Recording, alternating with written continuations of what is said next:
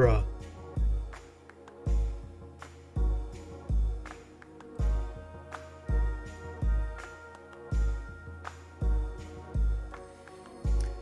Welcome back, gamers. Oh, it's been a while. It is been a while. Let me crop a little bit. Yeah. Oh, wow. Yeah, it's been a while since I've last streamed. It's been more than a month, I think. Yeah, sorry about that. Starting a new job and all is kind of complicated. Also, it is not very conducive of me streaming like 3 times per week and in the middle of the afternoon. That is something you can do when you're fun employed, like I was. Or in some cases, I've seen people actually do streaming as part of their job. Since I have to work on stuff that is not entirely public, I will not be able to stream that. Sorry about that.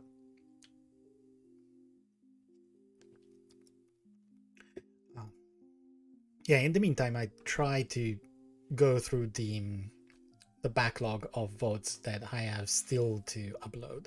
So I'll try to make up for that. Oh, yeah, the return to streaming.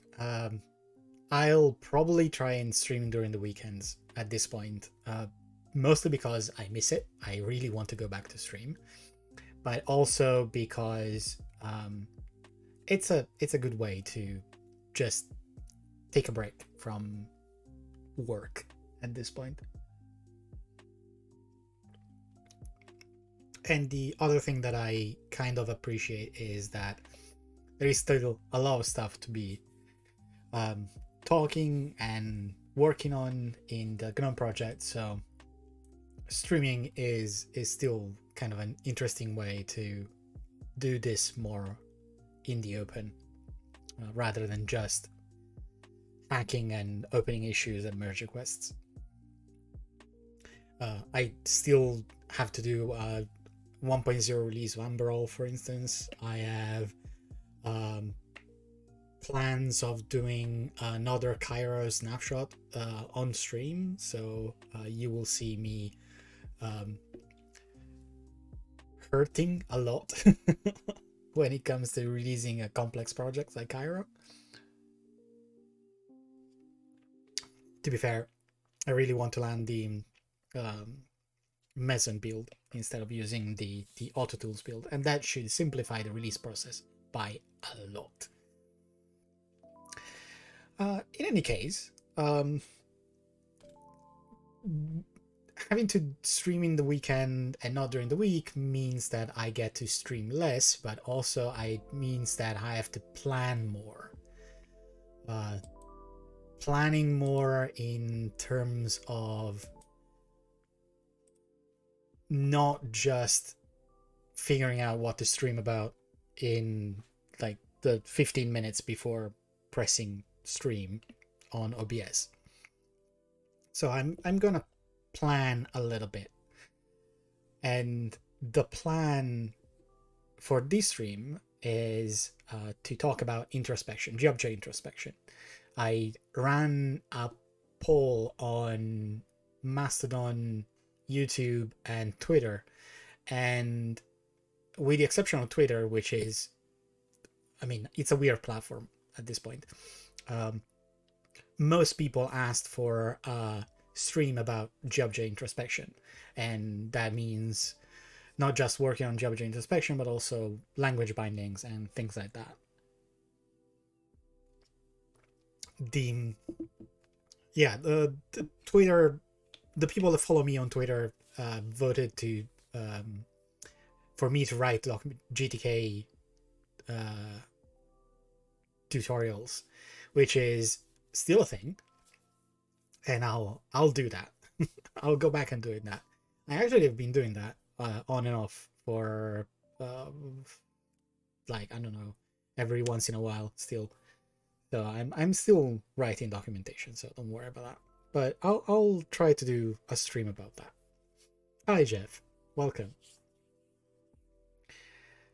But yeah, today I'll heed the results of asking the social networks, and then I will try to I will be talking about introspection, GObject introspection. Hi True KS. Oh, discovery Twitch through Mastodon. Thanks. Mastodon has been taking up a little bit of the slack in the social networks as of late. So I opened a GTK Mastodon account so that people can follow GTK development there as well. I also manage the Twitter GTK account, but that is a little bit more complicated because I only have it on my phone and not on my desktop for various reasons. I try to minimize the amount of time I spend on social networks, especially Twitter. But yeah, if you want to follow GTK development on Mastodon, you can go on floss.social /@GTK, and you will get you will be able to follow GTK news there.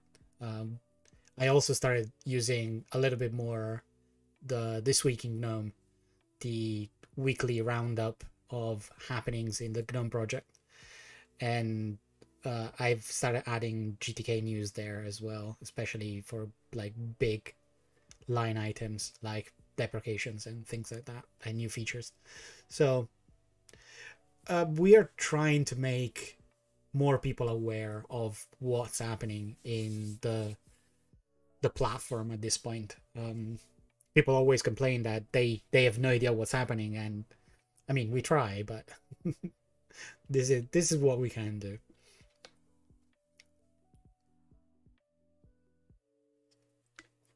So, right, so let's get right into it, because this is going to be a topic that is going to cover a lot of stuff there. It requires a little bit of like introspection as a topic is not just a project. So it's not just GObject introspection. There's a lot of stuff there. There's a lot of stuff because it's a very old topic. It goes way back at the very beginning of GTK. So we're talking about late 90s. And it's an interesting topic, not just because it touches a lot of the ways people consume the GNOME platform as application developers, but also because it impacts things like new features that land in GNOME, in the GNOME software development platform, and impacts things like documentation, impacts things like various language bindings, application development, and in other cases can impact things like writing plugins for applications and things like that. So it's a fairly large topic, and as I said, it's an old one, even though the current incarnation is a little bit over, just over a little bit over 10 years old. The actual, like, the way we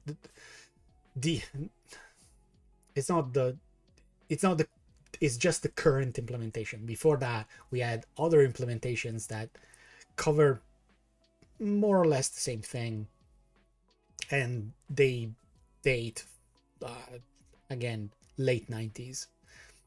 So yeah, let's talk a little bit about how we take what is essentially a C API and then we turn it into something that can be consumed by other languages or can be used to generate API references.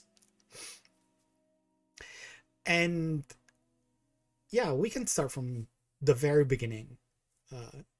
So GTK is a C API, right? It's a bunch of header files and a shared library. So the header files provide you with the API, and the shared library provides you with the symbols that you can use. And it turns out that the C API is kind of a lie. It's a wide lie, but it's kind of a lie. It's not really the actual thing you can use, you can consume to write applications. You can write code for it. And the reason why is that C doesn't tell you at all about things like, if I return you a pointer to some data, is that data going to be owned by you, or is still going to be owned by the library that you, by the function that you called? If you pass a pointer to some data to a function, will that function take it and copy it inside its own memory storage, or it will just assume that the memory that the pointer you passed will be valid? And if it assumes that it will be valid, how long it will be valid? It will be valid until the next call or until something else happens. And that is, yeah, kind of the lie at the very core of any attempt at using a C API. You cannot just read the header file and be done with it. It's not like, for instance, in Python, everything is reference counted. Every object you pass is reference counted.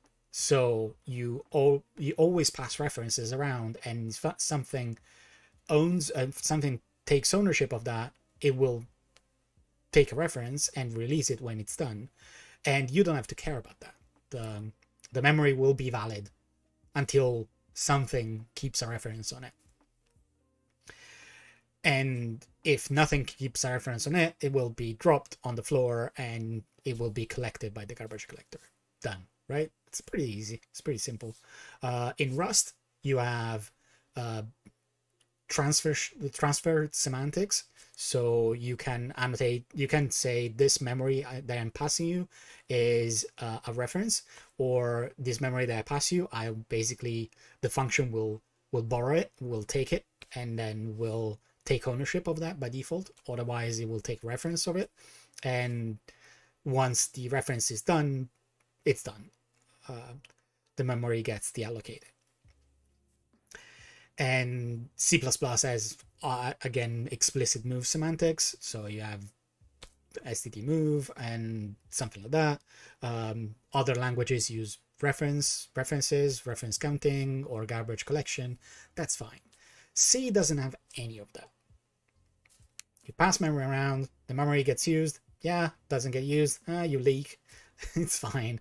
You access a dangling pointer. That's a segmentation fault. That's fine. So the idea of a C API that it's only just the header files that you see is kind of a lie. It's not enough. It's definitely not enough. You'll say, oh, you can pass a const pointer, right? And yeah, the const pointer is fine, but still doesn't tell you the semantics of that particular const pointer. So yeah, who gives a shit? And now everything can be constified, and to be fair, C's const operator is useless because it can be cast away. Like, you can remove it and you're done. So the compiler will not even complain. So it's not enough. Header file is not enough. It's never been, and will never be enough. So every time you write like a C API, you're actually you actually have to encode the behavior of the API somewhere. And that somewhere is usually a comment, like a documentation block. And it's going to be part of the API reference, which means you have to read the API reference. Haha, yeah, read the API reference. That's a nice joke. But of course, there are also conventions. Like the entirety of GObject is a massive set of conventions. If you pass an object around, then the object gets referenced by the callee or by the caller, and the reference will be acquired and released whenever necessary. So we get garbage collection in that way. Strings are usually passed and copied into functions, and whenever they return, if you don't return a const pointer, then you get a copy of that. So in general, we have a bunch of conventions, and libraries follow those conventions. That is not nearly enough for, like, it's close, but it's not enough to still be able to like write libraries on top. You basically you really have to define those conventions inside the documentation, and people have to read the documentation, otherwise it's completely useless. And as I said, this is very like human heavy. You need to have a human read the documentation and understand it in order to use it. But not everything is interpreted by humans. In some cases, you have to have machines involved, like code generators, documentation generators, and things like that. So you need a way to describe a C ABI in a way that is machine readable, machine parsable, so that a program can read it, read the description, and do something with it. Oh, hi, Martin. Yeah, docs. Yes. Everyone reads documentation. That's why every library has perfectly written documentation that everyone just knows how to read and follow. And everything works fine, and nobody writes bugs, of course. But yeah, so if we like remove humans from the loop and we keep machines in there, writing the documentation is of course not gonna be enough. It's not gonna be useful for machines. Machines don't read documentation. Humans barely do. Machines have no idea what the documentation even is. So since the very beginning of GTK, I'm saying we, I wasn't working on GTK at the time, but the people that worked on GTK had the problem of describing the API and the ABI of GTK and ancillary libraries in a way that was parsable by another program in order to do something. And that something usually meant generating code or being able to use the description, the API description from other languages. Because we are in the worst timeline possible, and C has become the lingua franca of the entirety of the of like computers everywhere. So the base operating system exposes a C API, and programming languages expose a way to deal with that, deal with extension to their native modules using C. Or if they're not using C, they're using the C ABI, using the foreign function interface. So again, we are in the worst timeline possible. I actually like the GTK MM docs much better than the GTK ones. Yeah, I mean, I'm sorry that you feel that way. Of course, I feel the C documentation is pretty much better in every way possible, since I wrote that. I understand that some people have problems with that, especially people that are used to the old version of the GTK doc, the GTK doc generated. I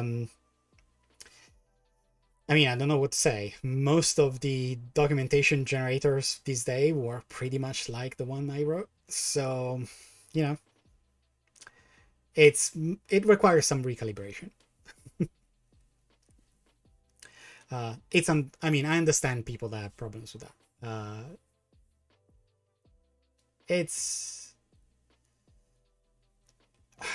Yeah, we'll get to that, because introspection also impacts that particular side of things. So we'll get to that. We'll get to that. Yeah. So at the very beginning, GTK needed a way to expose the API in a machine readable way, and there were different approaches there. One of them was expose the API as a bunch of S expressions, which are kind of a Lisp dialect, because that's an easy grammar to parse. There was XML, there was a bunch of other things, and a bunch of language bindings used that kind of approach. Each one had their own silo. So the C++ bindings used S expressions, and a similar way was used by the Python bindings. The Perl bindings never used that, because Perl has a different way to deal with that, and can literally just use the XS format, which is a kind of a C, and you just need to basically copy and paste the C API into that particular one, and Perl will generate the trampolines for you and things like that. It's pretty neat, but it didn't require an external way of defining the C API or ABI. But yeah, every single language has its own silo, has its own like format to describe it, to describe the C API and generate code from it, or so on and so forth. And by the time we were close to GNOME 3.0, or we were like planning GNOME 3.0, the main problem was finding more people to work on language bindings. Language bindings have always been kind of problematic, because they require you to know the language, know the low-level C API, and know the bits of the language and the library that interface within each other.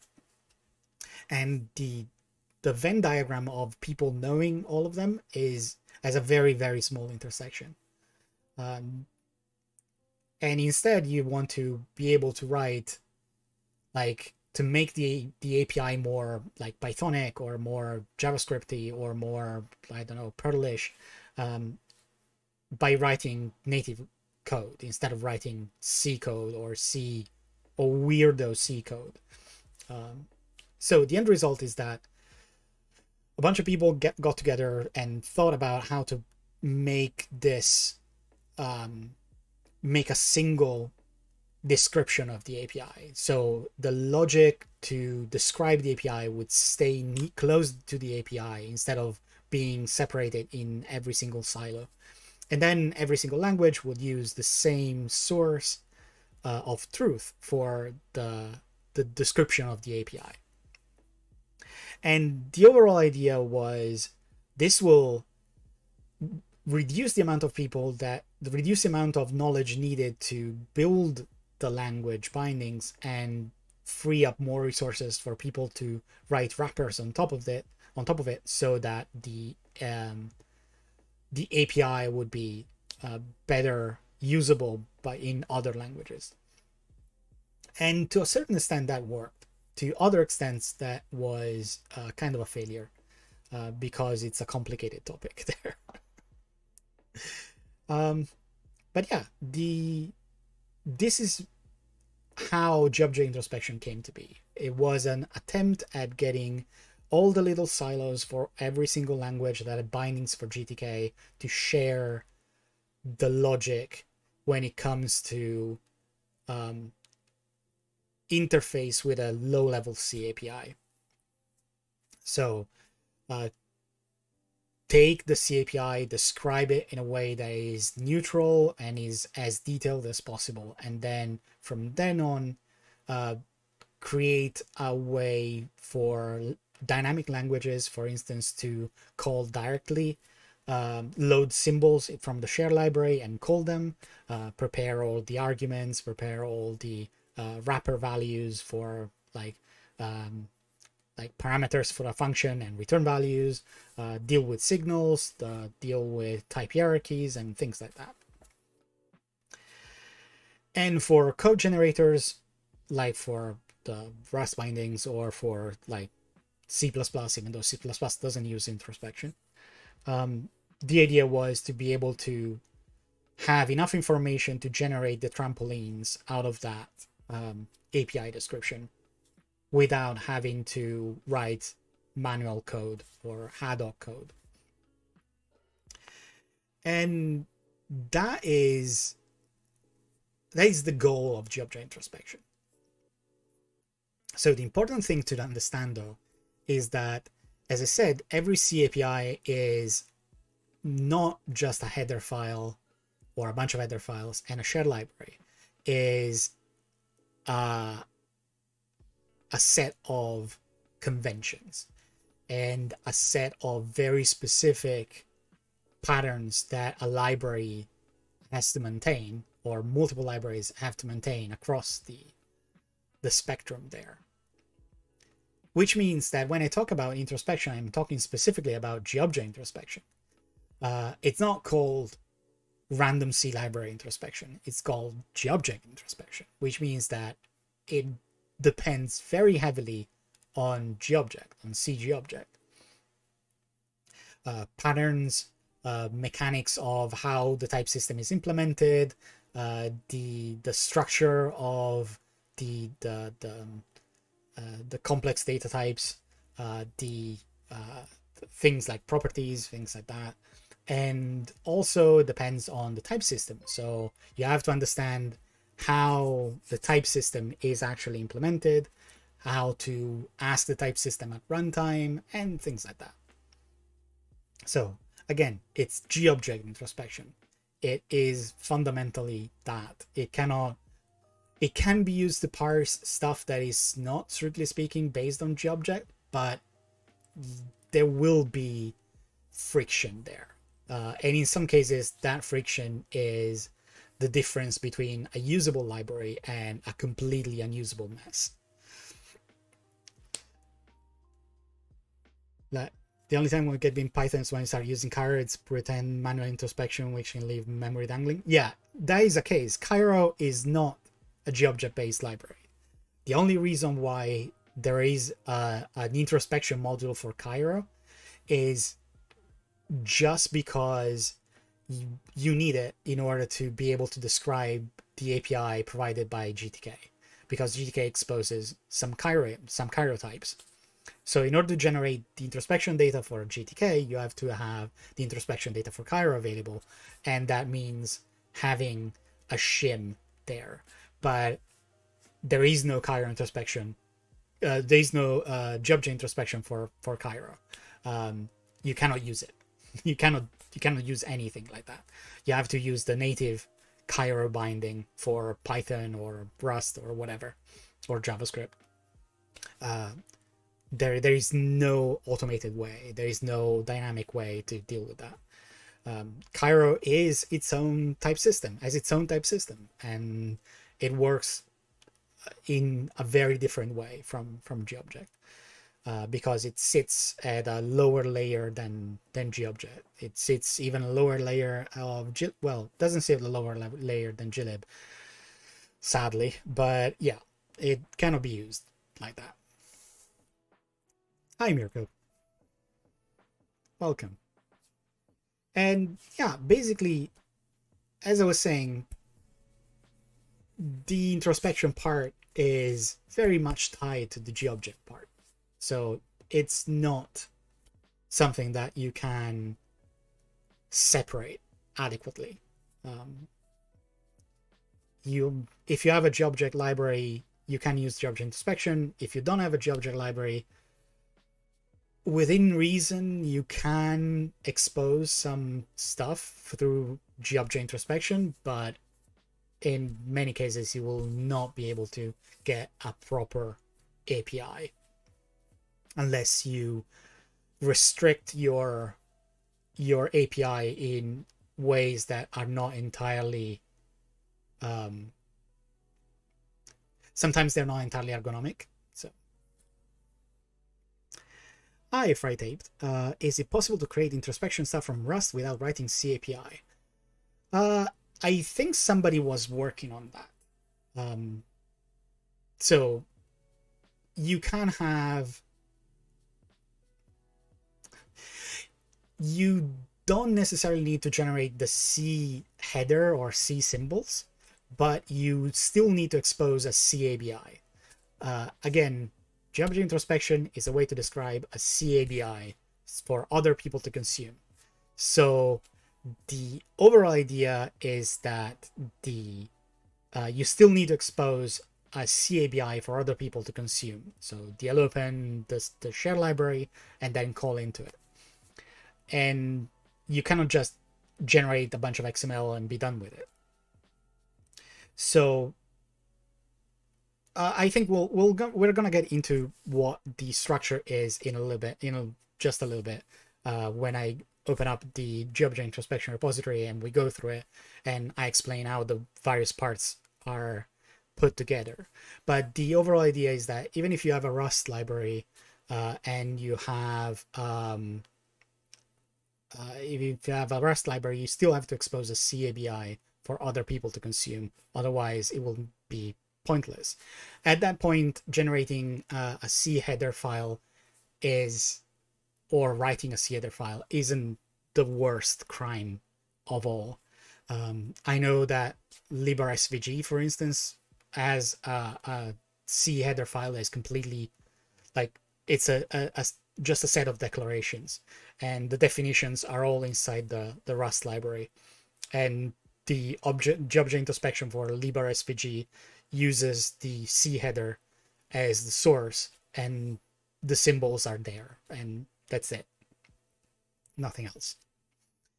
Hi Muffin Topper, I don't have regrets, sorry. But yeah, so this is kind of like a 10,000 feet overview of what GObject Introspection is and a little bit of its history. Let's see. I'll take a little bit. Okay. I'm going to open this off stream. Well, not really off stream, but where are you? GObject Introspection. There you go. I wish the Rust bindings will create the C API automatically. Kind of sucks to write C API manually. Yeah, I mean, there are some experiments in that direction. The overall idea is being able to write the GObject like code in Rust and then have the macros generate the shims for you, and then you just need to document them so that you can run you can extract them into I don't know, a separate file, a separate C file that you can parse with GObject Introspection, or have another introspection data generator that generates the XML and the typelib file for you, and so on and so forth. It's complicated. All this stuff is usually in-band inside compilers. But in this case, we are basically taking a description of the API that is larger. It's a superset of the actual C ABI. And that means having external tools dealing with that. And the external tool that we have right now is a complex set of machinery. You could take the same machinery and re-implement it in another way that gets called by, I don't know, the Rust compiler or by Cargo and generates all the data for you.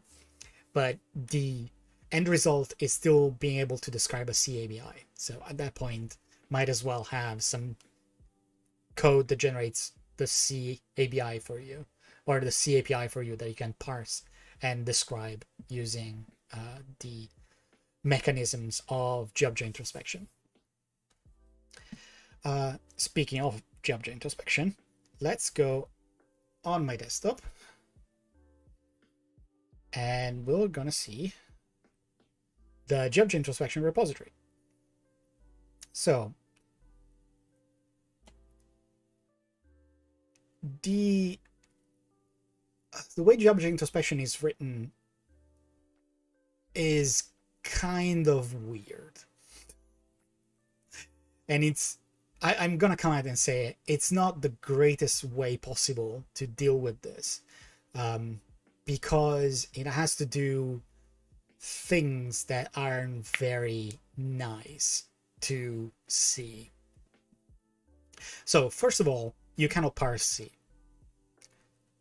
You cannot write a parser for C. It's pointless. You shouldn't even attempt it. It's basically impossible. C cannot be parsed by anything that is in the compiler. If you find a C parser and people tell you, yeah, it's a C parser, it's a perfectly spec, it's a complete and spec valid C parser, they're lying, because you need a compiler.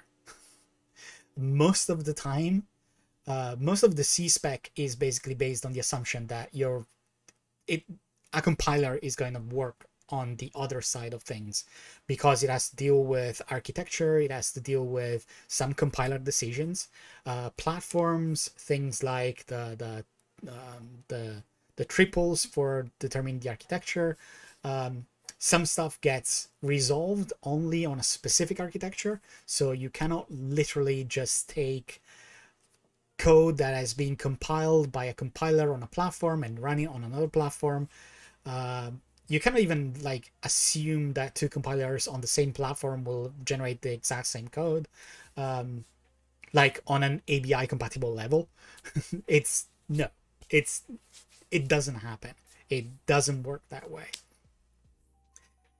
And in that sense, the parser that is at the basis of GObject introspection is, yes, simple grammar that describes C and turns it into something that can be tokenized and read and can be assumed to be a declaration parser, but in practice it's taking a lot of liberties with the entirety of the code that it's scanning.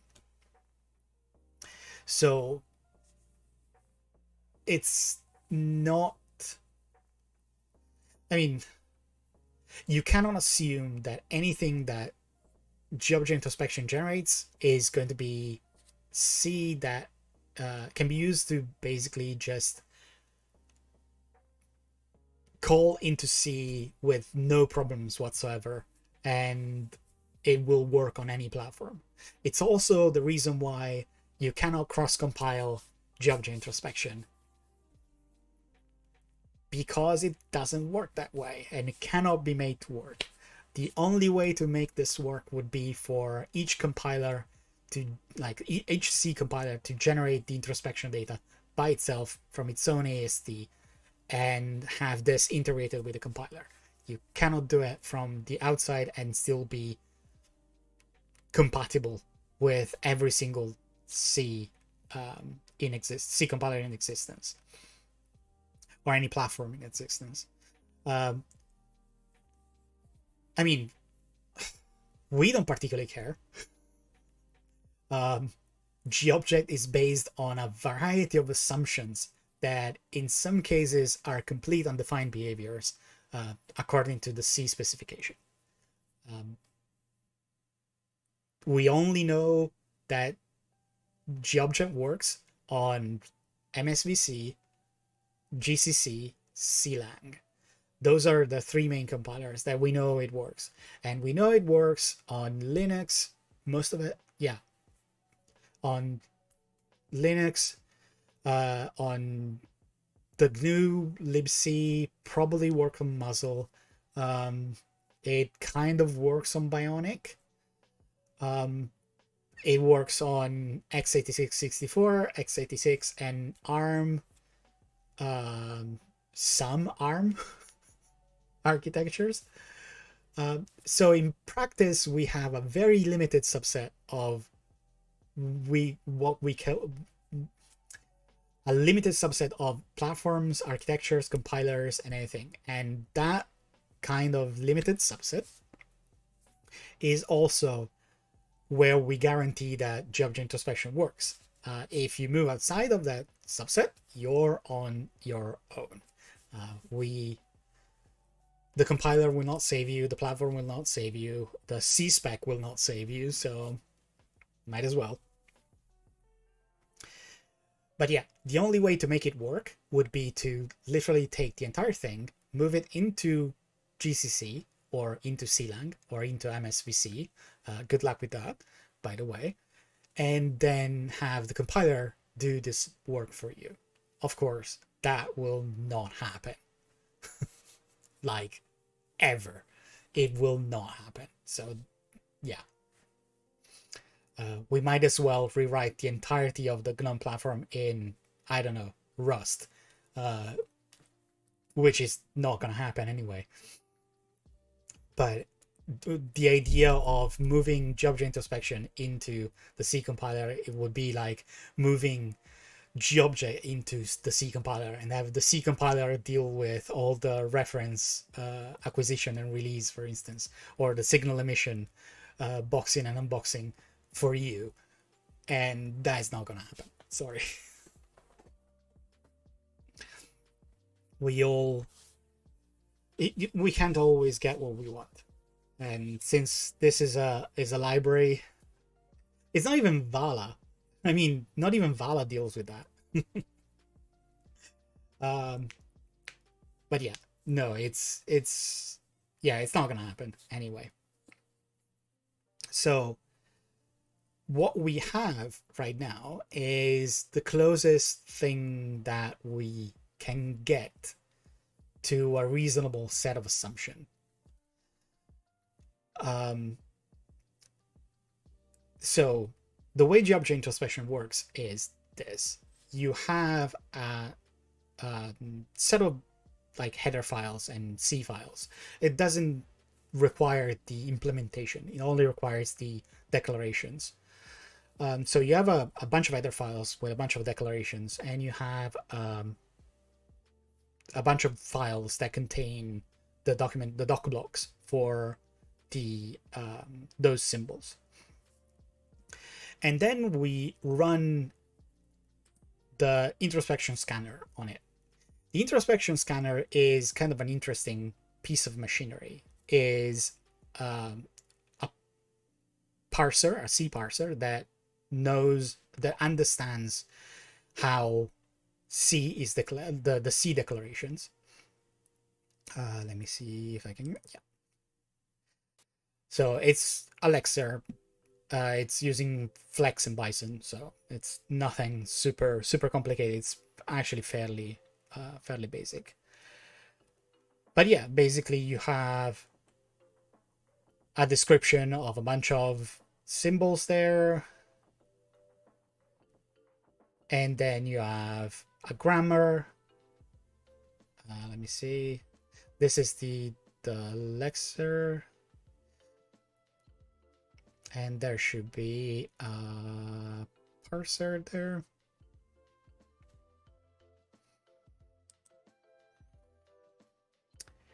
Where are you, parser?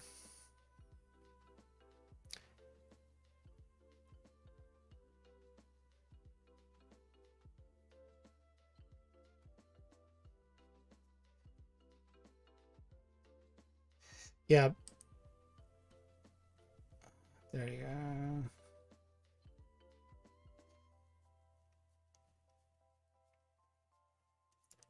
The source scanner. There you go. Yeah. It's a simple like parser using Flex and Bison that takes the declarations in C and then generates a bunch of tokens that can be built into an abstract syntax tree of tokens. And then you have a massive Python thing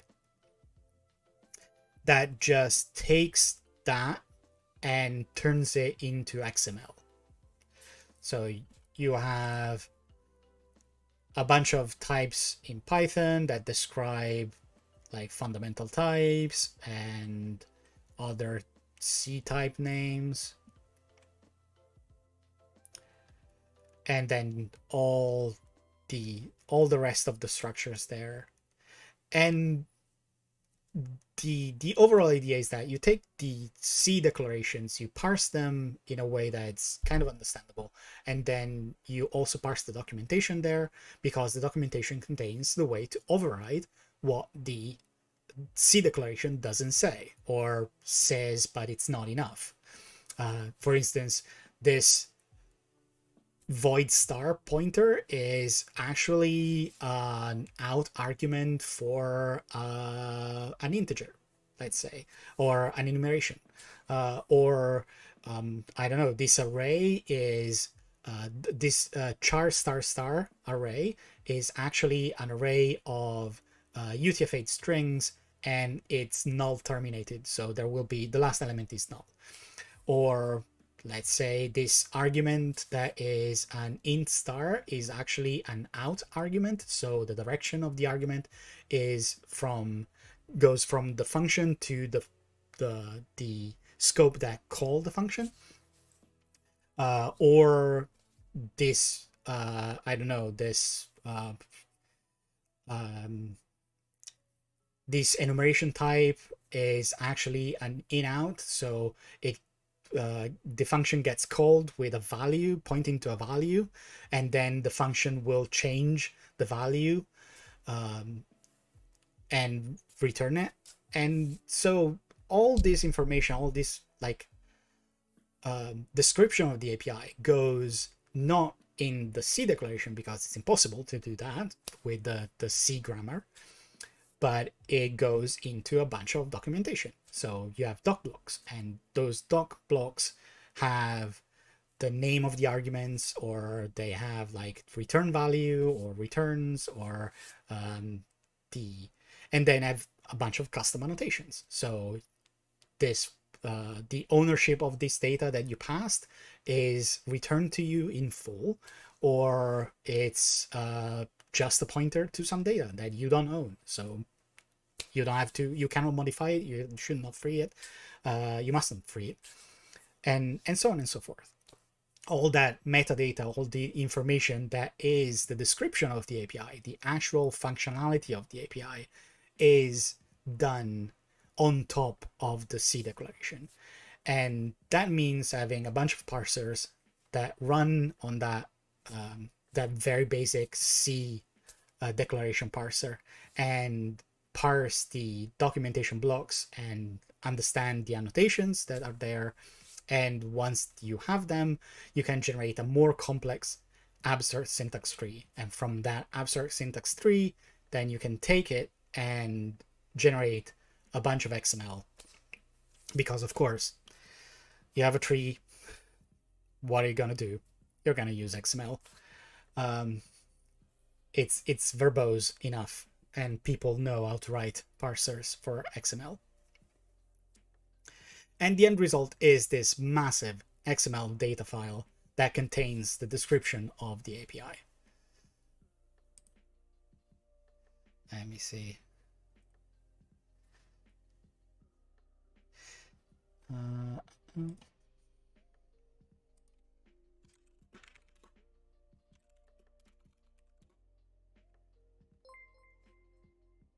Let's see here.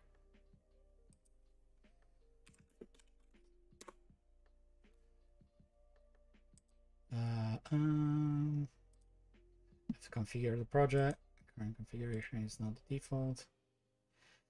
Okay, building.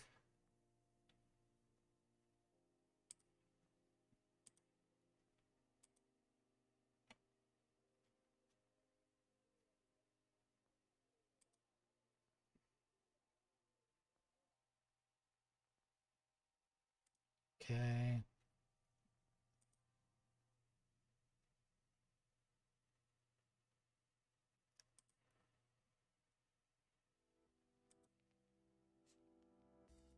Not the host.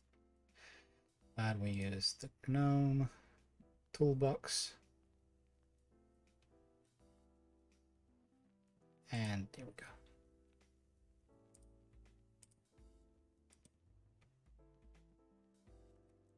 Okay, let's see.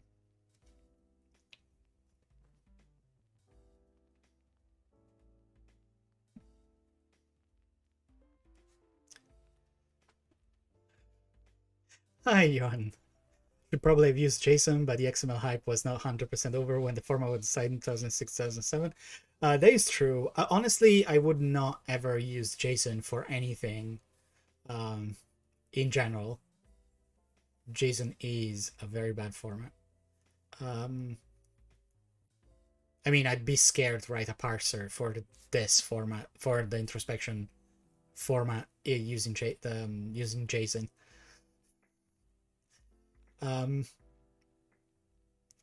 Yeah, I mean, there aren't many textual formats for this kind of data. I'd still probably choose XML to this day. Using JSON would be weird, mostly because there's a lot of information there. It requires like proper descriptions. It has to be descriptive. One of the things that I kind of don't like about the use of XML is that it's more to the fact that the information is incomplete in some cases, but it's just the parser in that case, just the generator there. It's not the actual format. JSON is easy to consume. That is true. That is actually true. Yeah, the parser will still be a mess. It will also probably be easier to compress. To be fair, the GTK, like, not even the GTK. Let's see.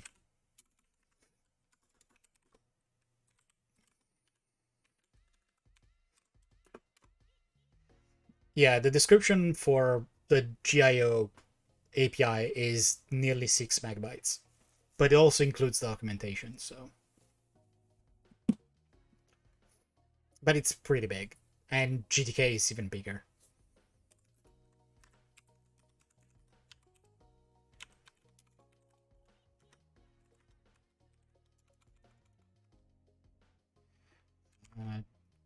Here 1.0. Yeah, I'm inside.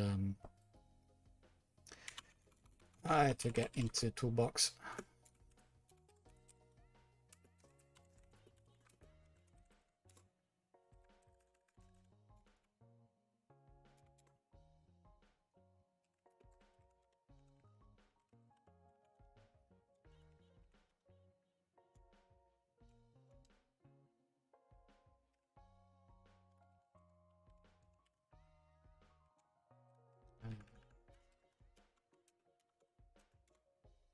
Yeah, GTK is 7.5 megs. So it's big. It's really big.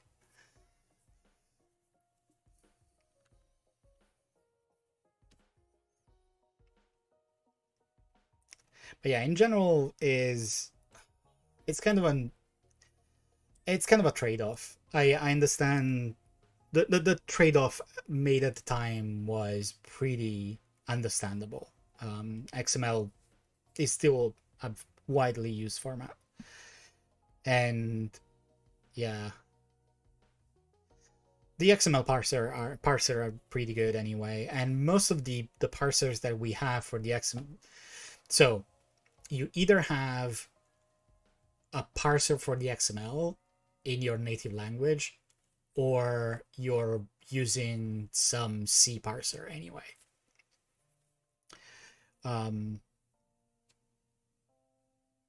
Like I had to write an introspection metadata parser in Python. It's not great, but it's you get the element tree API right out of the Python standard library.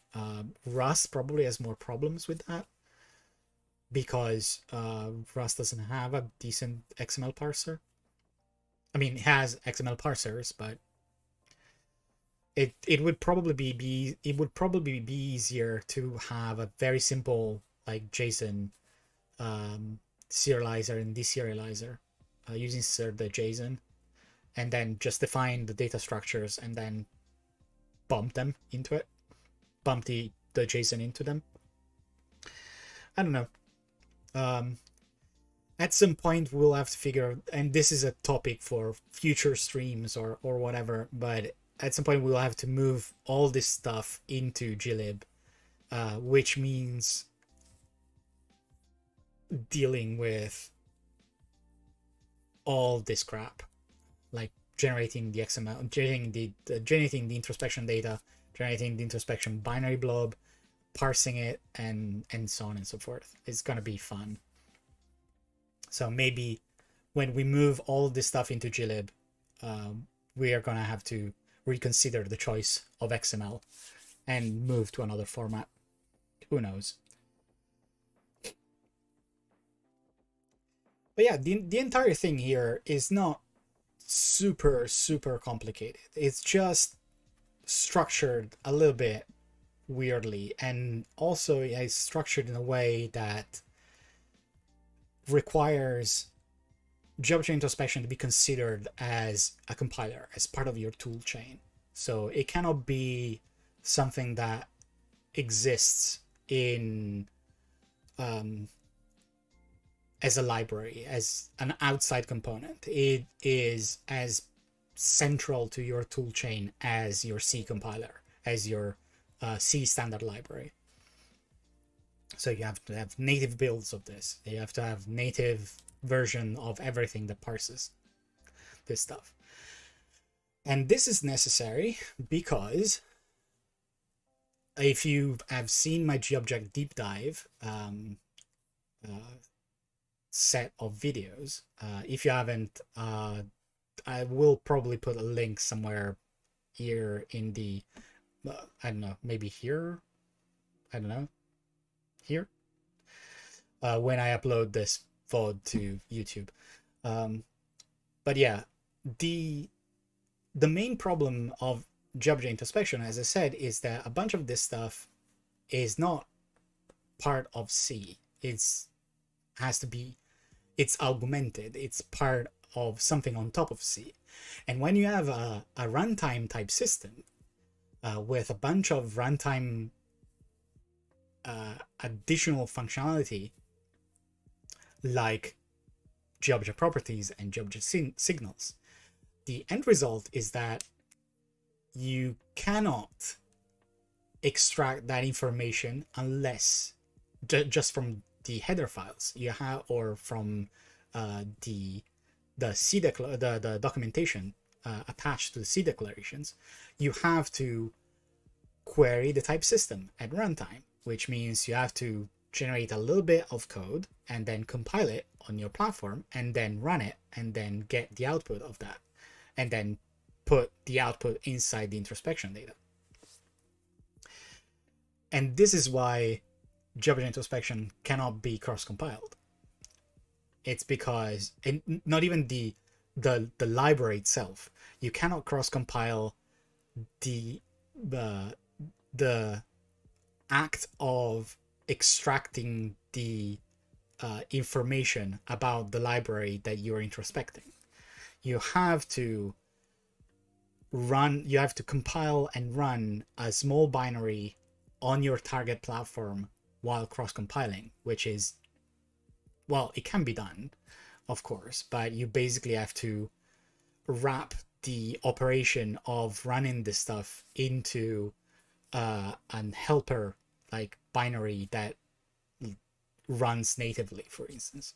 In some cases, you can do it with the QEMU static builds that basically just create a small virtual machine that runs the code and then spits out other information on the other end of the stream.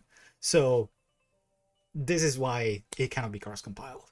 A lot of people have asked over the years, I want to be able to cross-compile my library, but GObject Introspection makes it impossible. And how do I do it? How can I make it work? How can I fix GObject Introspection so I can cross-compile stuff? And the answer is you can't. It's just, it is not possible.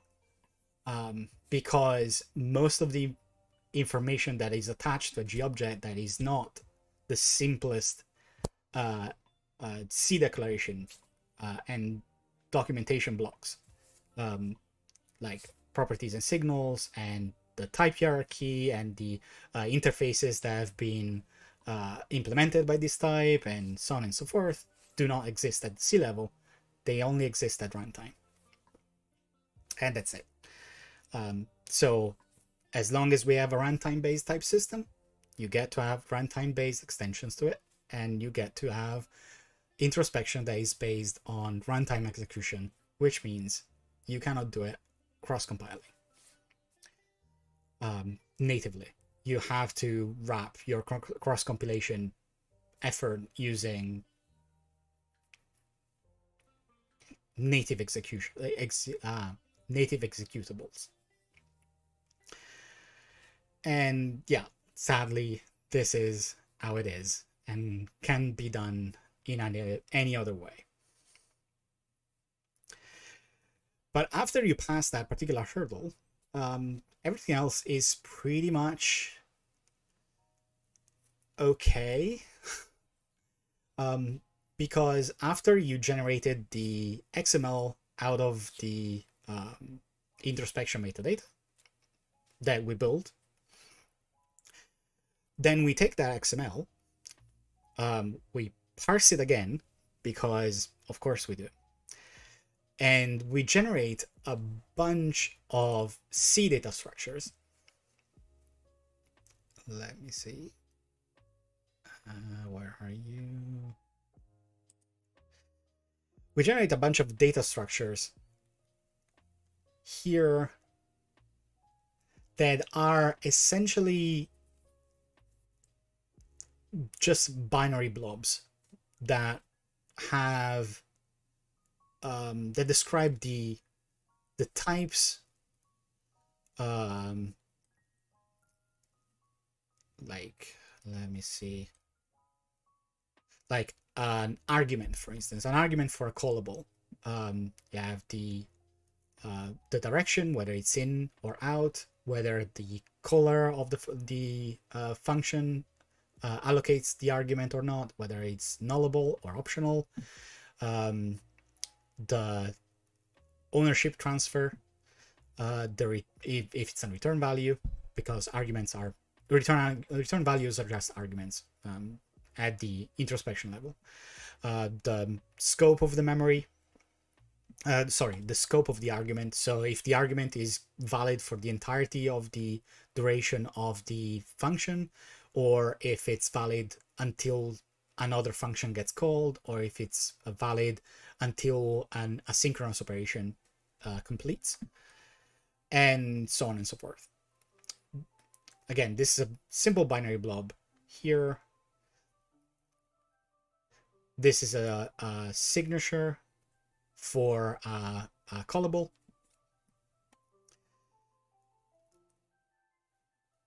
Where is it? This is a symbol for a function.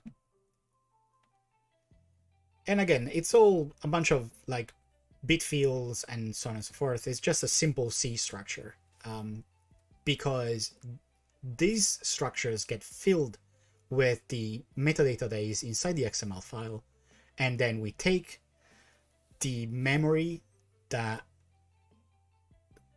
area of these blobs that are generated from the XML, and we just dump them into a file on your file system. And this is called a type lib. The reason why we do this, it should be kind of obvious, but parsing 7.5 megabytes of XML just for GTK is not a good plan if you want to start your application, like your Python application or JavaScript application, like in a sensible amount of time. Because you cannot just parse GTK like XML. You also have to parse all its dependencies. So you have to parse GTK, you have to parse GObject, you have to parse GIO, Pango, the Cairo stubs, and a bunch of other things there. So it's a lot of metadata. I think with all the dependencies, we are in excess of 20, 25 megabytes of XML, probably more. And I'm not even considering like libadwaita or libsoup. So if you have an application and you want to do something serious with it, you will have a bunch of libraries, and most of them will have a fairly sizable API footprint, and that API footprint is reflected in the XML. So to avoid that, we have a very simple way of describing this stuff, like flat structure, a bunch of binary blobs that can be mapped. So you can ask the kernel, just load a bunch of these files and then give me a file descriptor to them. And it's a lot easier, a lot faster. And if something changes on the file system while the application is running, the kernel will know it and will either like notify you, or the file will stay open and you will be able to read it.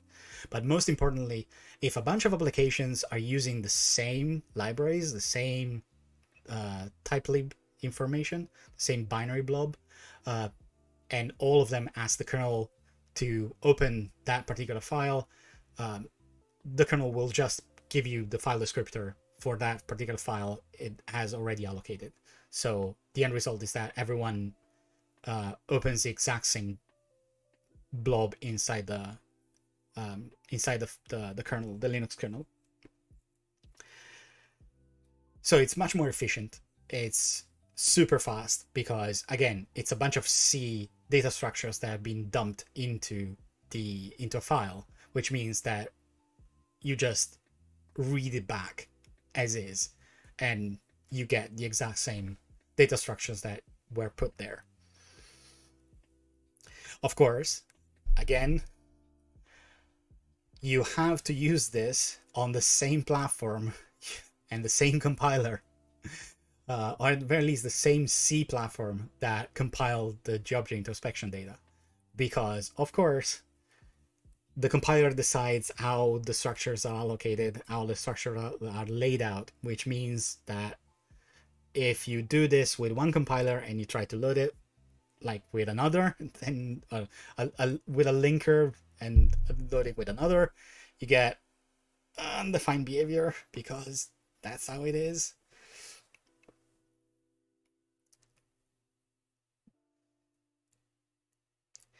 Yeah, you can also see that, for instance, all the strings, like all the labels and all the strings that are inside it, they exist in a separate table, and you get an offset inside the table instead of having a const char name here.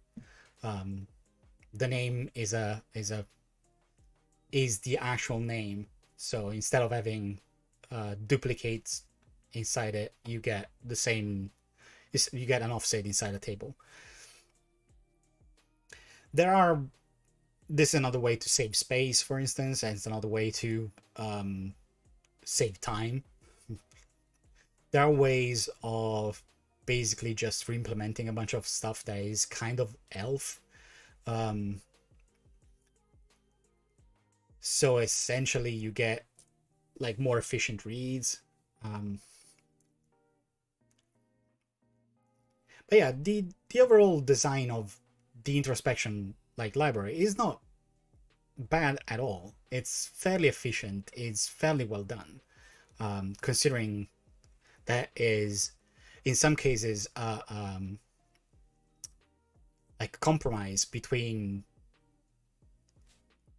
the reality of you cannot parse C without a C compiler, and the reality of all of this stuff is platform dependent. So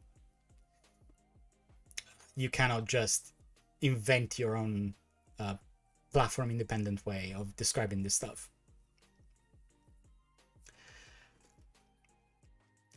But yeah, it's if you want to understand how to serialize data and deserialize it efficiently, this library, GObject Introspection, is kind of a good case study for you. So if you want to understand how to deal with like saving information in a way that is efficient to be like reused by multiple processes, this is a fairly good example. I would strongly recommend people like read this code. You will probably learn a lot of things there. It's a teachable it's a teachable moment here. But yeah, if you want to understand how to describe an API, this is a fairly good way of doing this. Of course, it could be better, because everything could be better, but there is a reason why GObject Introspection has lasted more than 10 years. There is a reason why all new language bindings use it instead of using like ad hoc stuff. There is a reason why every time somebody comes along on the GTK, IRC, or Matrix channels and say, oh, I'm writing a new language binding, and the first question is, are you using introspection data? And if the answer is no, then the next question, the next sentence is going to be, please go and use the introspection data. You're gonna thank us, and you're also gonna save a lot of time.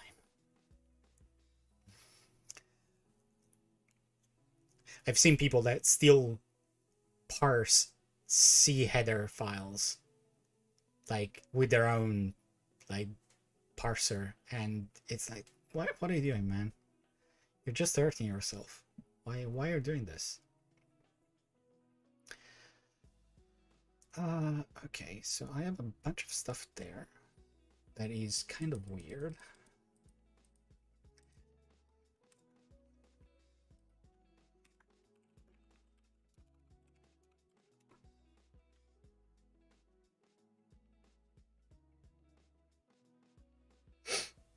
This is weird. I probably had something open ages ago, and I had to reboot. Weird. Anyway, so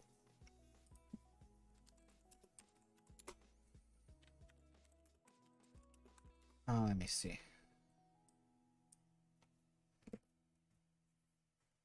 Yeah. Right. Yeah, this is a good place to just explain this. So one of the things that is kind of problematic of GObject Introspection is this. GObject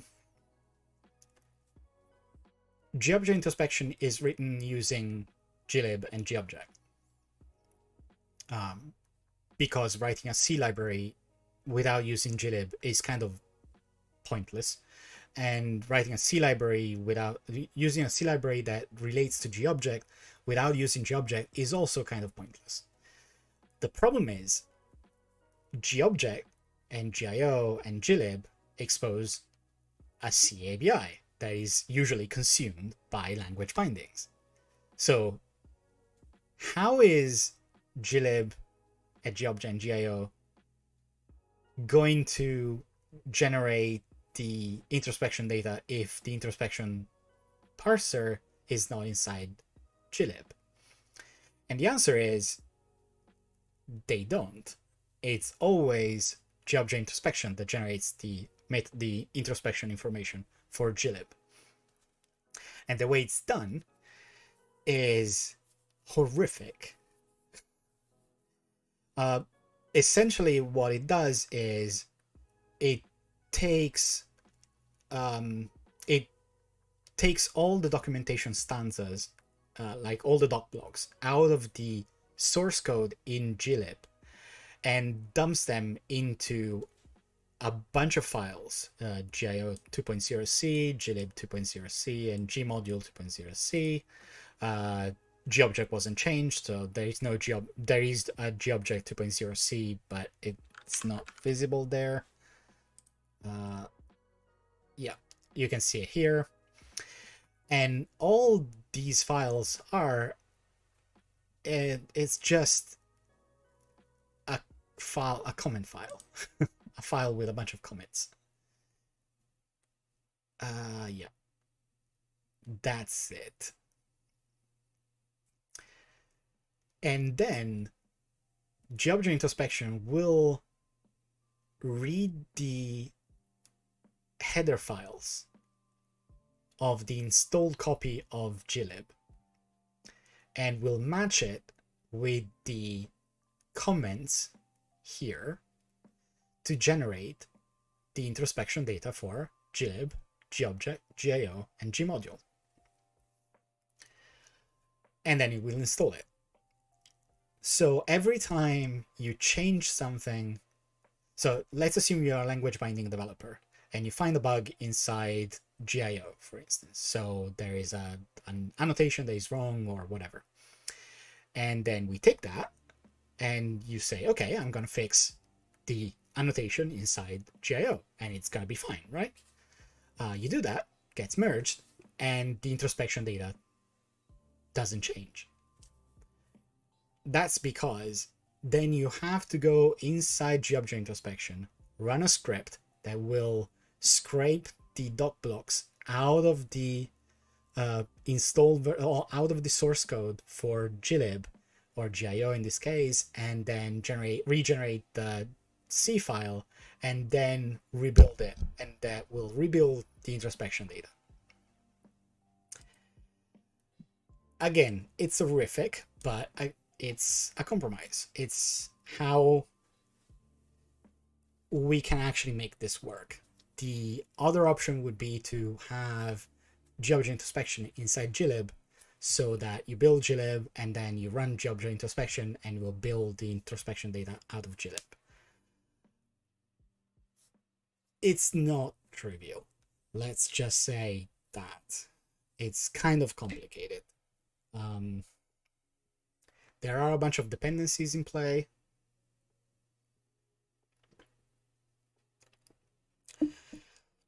Especially on Python modules.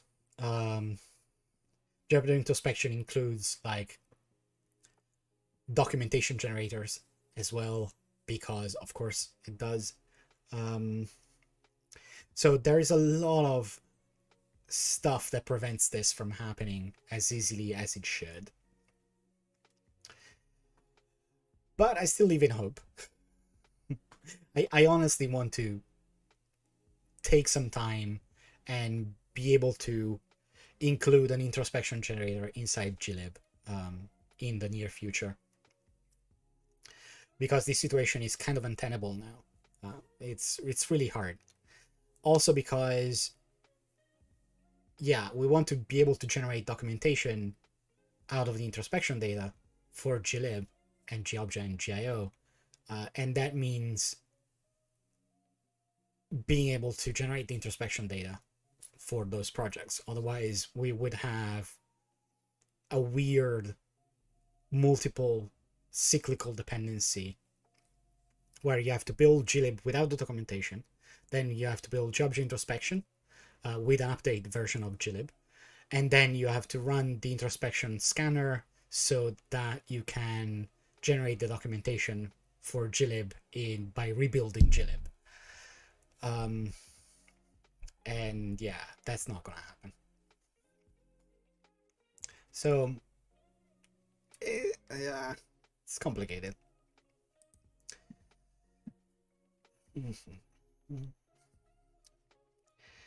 Yeah. So let's see.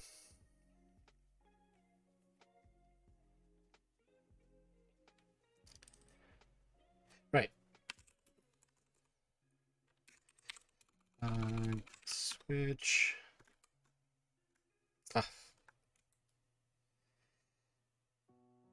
I frankly hate the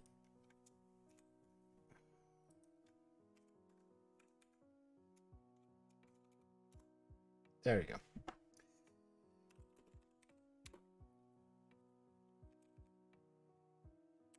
Right. So this is a thing that I've done a couple of weeks ago. When was that? Yeah, like end of October. It's something that I want to add to the introspection scanner for this cycle, so I'll probably land it pretty soon. I just need to rebase a couple of things there. But basically, if you have a type, if you have a GObject type, then you know how to acquire and release a reference to it. GObject ref and GObject unref. It's part of the API, it's part of the type itself. If you know how to handle a GObject, then you have to know how to handle acquiring and releasing a reference. If you have a G-type instance, which is the low-level derivable type from which every single derivable type in GObject stems from, so it's the very root of our type hierarchy, then you need additional annotations to the introspection information to say, if you want to take a reference, call this function. If you want to release a reference, take this function, call this function. If you want to assign this value, an instance to a G value, call this function. If you want to retrieve an instance out of a G value, this is the function you have to call. And that is done using a bunch of annotations that we can see here.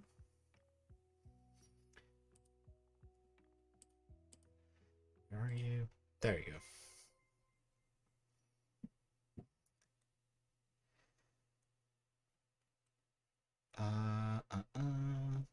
Where are you? Yeah, here. So yeah, you have an annotation called reffunc, an annotation called unreffunc, and you have an annotation called getValueFunc and setValueFunc.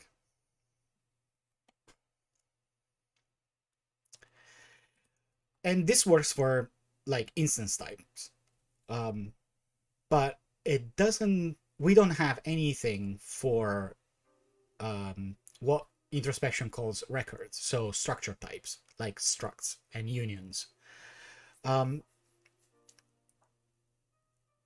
Those usually in many GObject based libraries are matched by a G type, a boxed G type. So a boxed G type is just a way to tell the type system, hey, this like struct, this plain old data type can be copied and freed. And if you want to copy it, you call gboxed copy, and if you want to free it, call gbox free. And that's fine and dandy for most of the language bindings, for instance. It's perfectly fine. You internally, they know how to handle box types because, of course, they have to. Otherwise, they would be very poor language bindings. but it's kind of not enough for things like documentation generators. Because of course, if you have, I don't know, a GTK allocation, which is a structure type that only contains like the width and height and X and Y coordinates of a widget, and it has a G type, it's a box type, so you get a Gbox copy and Gbox free, that's fine. But if you are a C developer, you're not going to be calling Gbox copy and Gbox free. That would be absolutely pointless. And yeah, what would be the purpose of that? And that is even more like important for other like complex data types that are usually, they are boxed, but so they are not a GObject or a G-type instance, but you're still supposed to allocate them and free them or copy them. And for that, I decided to add a copy function and a free function annotation. So you can say this plain old data type as a copy function, that is this function here, and as a free function, that is this free function here. And this can be used by documentation generators to automatically generate a bunch of like a blurb saying, for instance, this function returns a newly allocated foo star. How do I free it? So the documentation generators right now can say the ownership is yours. The ownership of the return data is yours. But right now they cannot say call like foo free to release the memory associated with it, release the resources associated with it. The library developer has to manually write that information, and that is bad. That is bad because most language bindings will reuse the same documentation from the introspection data. So a C developer is perfectly fine with reading return value, a newly allocated foo, use foo free to release the memory associated with it. But imagine a Python developer that gets that. What the heck?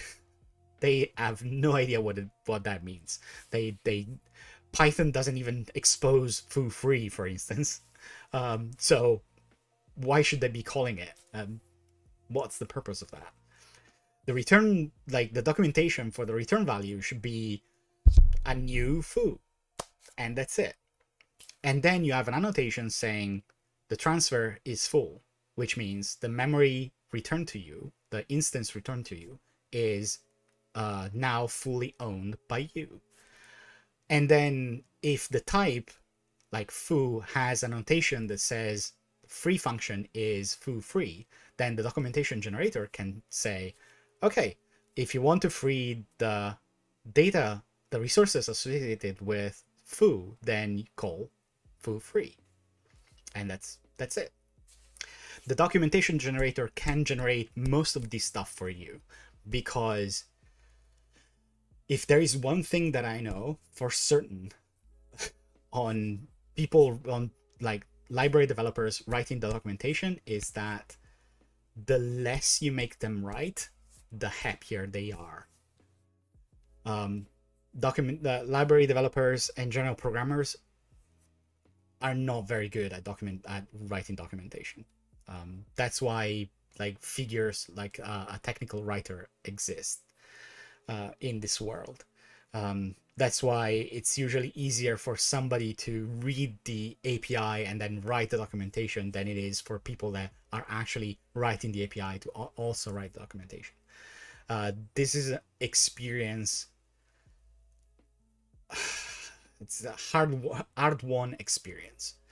It's really hard to convince people to actually write decent documentation, and especially if you ask them to write consistent documentation.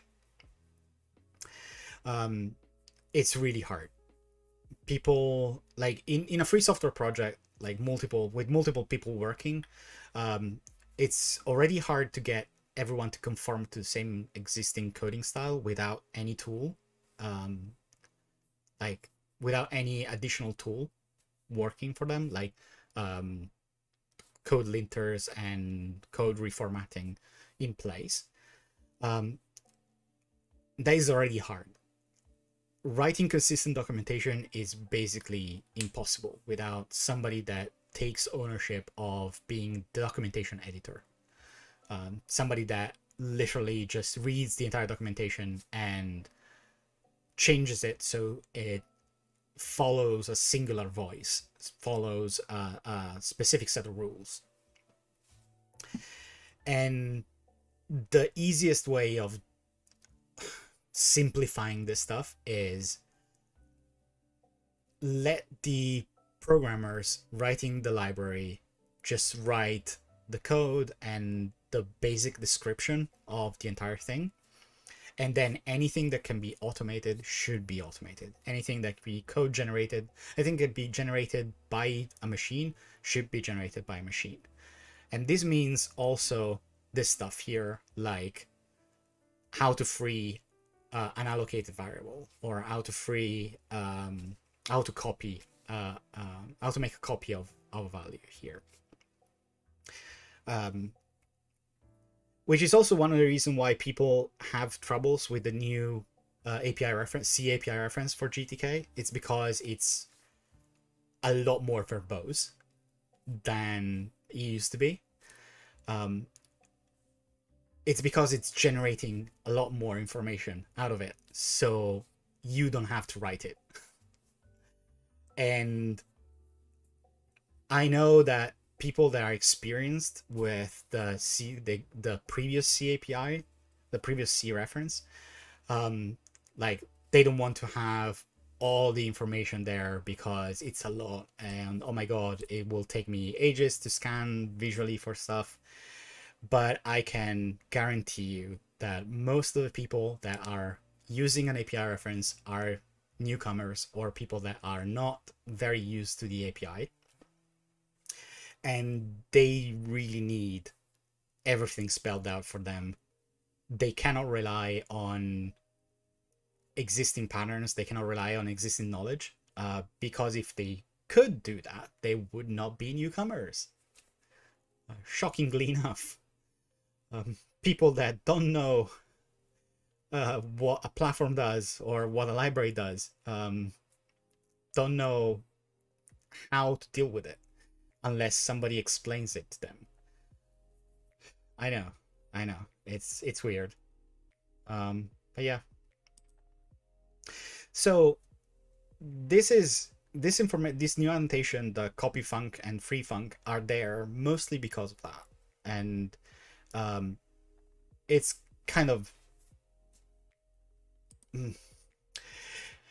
it also has a separate utility, because it's kind of better to deal with that.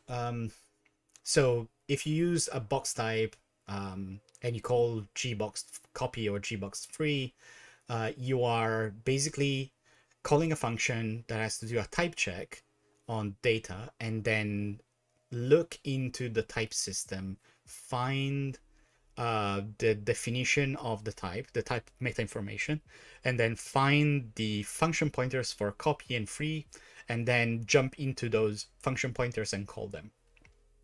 There's a bunch of indirections there. And if you're using language binding, you are already doing that in order to get to gbox copy and gbox free. Which is, you know, fine. If your language is not like super fast, it's not a huge deal. But it's still time spent doing something that you could possibly avoid. I mean, I understand that generic code is usually better, but sometimes you don't really need that. And also, not every single plain old data type is a box type, is exposed as a box type. The only reason why people use the box type for like a simple C structure is because they are planning to use it as an argument inside a signal or as a value inside a GObject property. If you don't need either of those, then there is no actual need to expose that like plain old data type as a box type, right? In many cases, you want that data type to be on the stack, for instance, instead of being on the heap. So a language binding doesn't necessarily have to deal with that as a box type. But the problem is, how does it know how to free the data or how to copy the data if it's not a box type? Right now, language bindings kind of assume they can call like gmalloc and gfree because it's a fair assumption.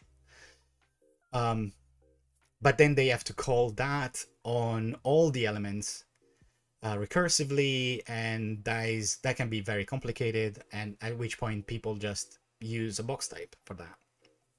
But strictly speaking, it's not necessary. It's not a requirement. There's nothing inside GObject Introspection that says you must use a box type, otherwise you won't be able to use this from a language binding.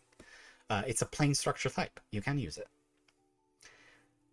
So these new annotations here are also useful if you want to like deallocate stuff yourself from a language binding, because then you can just get the function and invoke it directly, just like any other function inside your language binding. That's pretty much it. So let me see.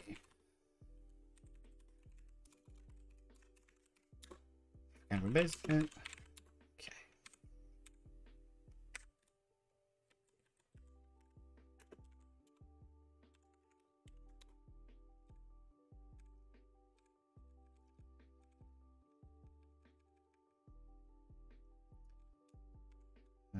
Okay, this is the test. And this is the implementation.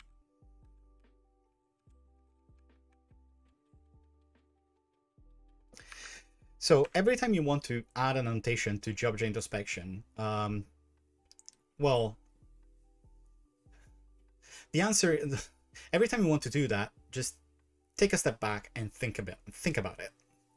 It's not because it's complicated or it's because the process is Byzantine. Both of these statements are actually true, but it doesn't take long to understand how it's done. It's mainly because you don't want to have too many annotations. Like adding annotation to a doc block is cognitive surplus. It's a cognitive load on the library developer or the people that are actually writing the documentation. So always think about it like multiple times. The fuck? Oh. Cat hair. Jesus. Too many cats. But yeah, the overall idea is that it's, again, not super complicated, but it's done in multiple places and you have to be aware of them, of all of them. And in some cases, you might want to just add an annotation for the XML introspection data, because that's all that it's important. In some cases, you want to add the annotation so that it's also available for people using the binary blob. And adding annotation for the XML is probably pretty trivial compared to everything else. Let me see. There you go. You basically have to add a new annotation to the parser here. And in order to do that, you just have to define the new annotation. Like here. It's a bunch of annotations. They are ordered, so that it's easy to add a new one and remove a new one. And then ignore the massive amount of regular expressions here. As far as the regular expressions go, these are very well documented and very well explained. So actually, they're not so terrible. But basically, all of this parses the doc blocks, the documentation blocks, and find, for instance, a property. It will find the class name, the property name, and the various fields, the various annotations there. And then the description, and so on and so forth. Right? Signals, actions. Sadly, actions are basically useless. These are field documentations. And everything else is basically just a bunch of stuff there to validate the annotation there. So you have to, for every new annotation, you have to add a do validate annotation name. For instance, let me see. Like, yeah, in order to add the free func here, I had to do validate free func. It's annotation that takes exactly one option here, one argument, and doesn't do much there. And this is the parser. This is the thing that will take the documentation block and look for all the annotations in there. After that, since we want to have the free function and the copy function inside the abstract syntax tree that describes the record functions, the record types, then we go and we find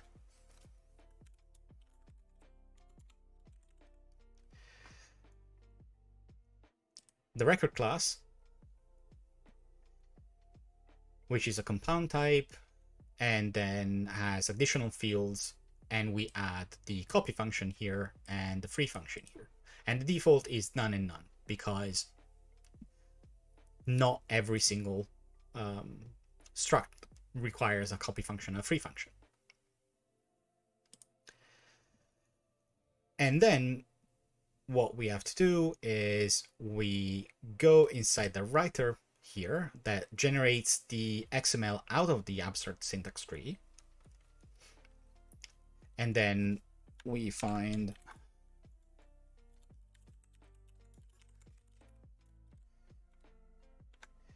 write record, and if there is a copy function and a free function, then we dump them inside the XML.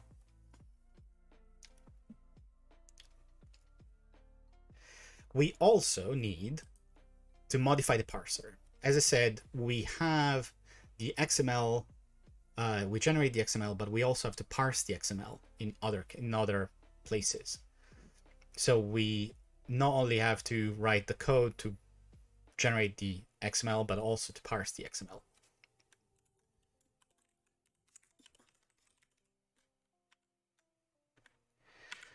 So whenever we have to parse a record field, we look for the copy function and free function XML attributes, and we add them here, and then we reference them inside the struct. That's it.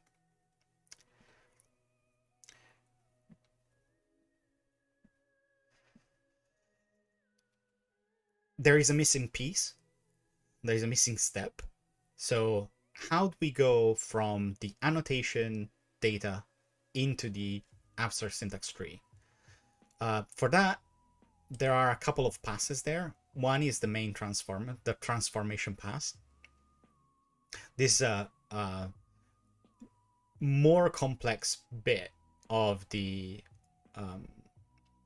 introspection scanner. So the introspection scanner has to take the abstract syntax tree that was generated from parsing the C declarations, and then parsing the doc blocks, and then parsing the runtime information gathered from the type system itself, and then has to basically just run through it for consistency. So all the types have the actual type name and the C type, wherever that's possible, if a symbol is introspectable or not, and so on and so forth. So in order to do that, whenever we are traversing the abstract syntax tree and we find like one of the types here, the entire abstract syntax tree is a tree, so the idea is that you can traverse it from the topmost element down and look at all the types there. So whenever we find where are you? When I find a record or a union, we get the annotation for that type, and we look for the copy function annotation, and we find it, we take that information and we put it inside the node here. And that's it. This is how you take the information, the metadata inside the annotations, and you put it inside the abstract syntax tree. The introspectable, the transformation pass and the introspectable passes are more complicated. They go through the entire tree and do more complex things. Like, for instance, they apply the heuristics out of the conventions. For instance, if you have a GObject and you have a property called name, and the C API will typically have a set name and a get name methods on the object instance.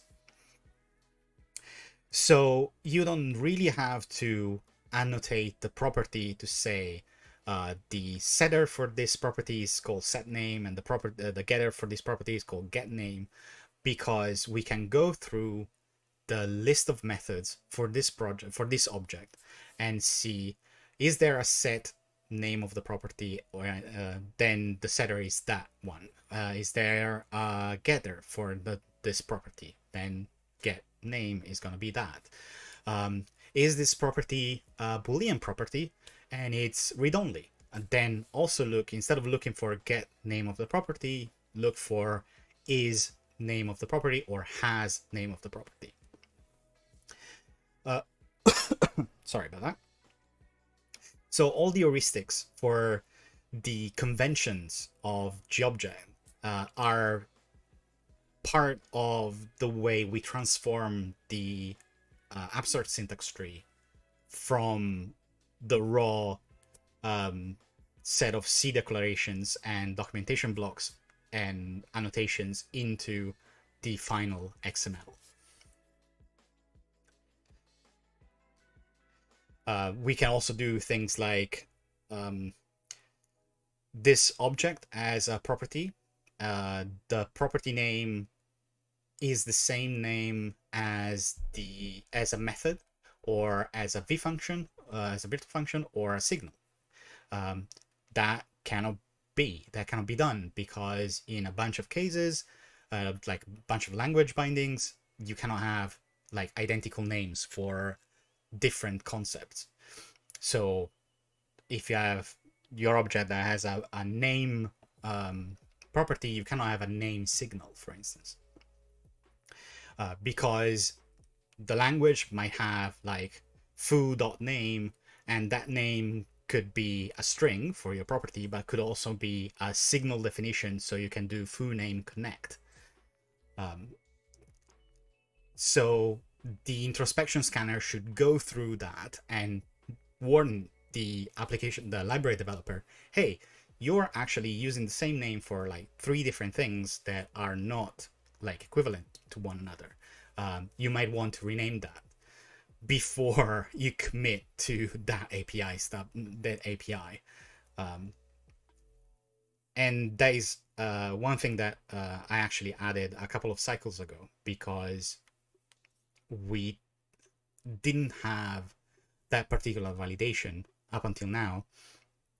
And that means that we had a bunch of bugs open against various libraries saying, oh, I cannot actually write a binding for this library because this little bit of metadata is in conflict with another bit of metadata. So how do I do this? And usually after that comes the gnashing of teeth and stuff like that, because C developers don't understand that different languages have different rules, and the fact that you call like a completely runtime concept like a GObject property with the same name as a signal, it's not a problem in C, because in one case you do GObject set and in other you call gsignal limit. It's completely different, right?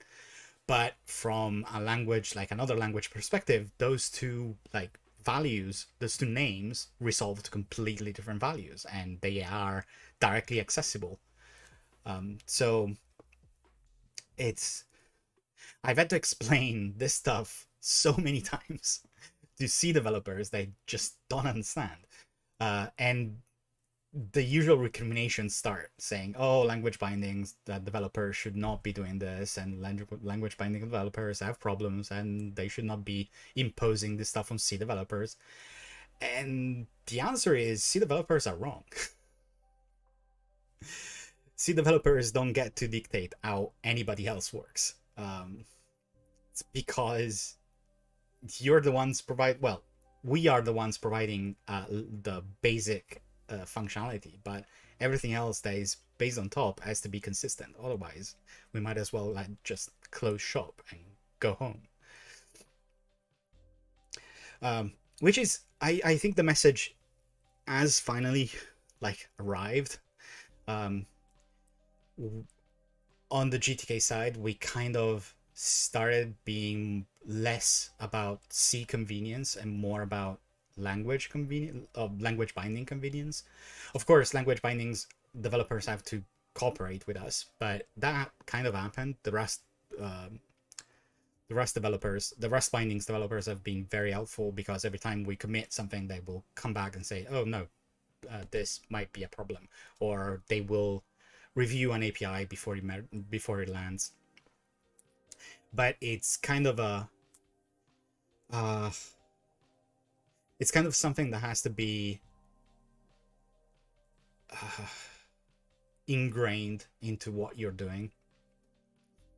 And if you're like me and you worked on language bindings before, like I worked a lot on language bindings around the same time I started working on GTK, and the result is that I have the rules of and the requirements of people writing language bindings in my head, and I've had them while I was working on GTK. So every time I write an API, I always think, how will this be looking, or how will this work when dealing with a language binding?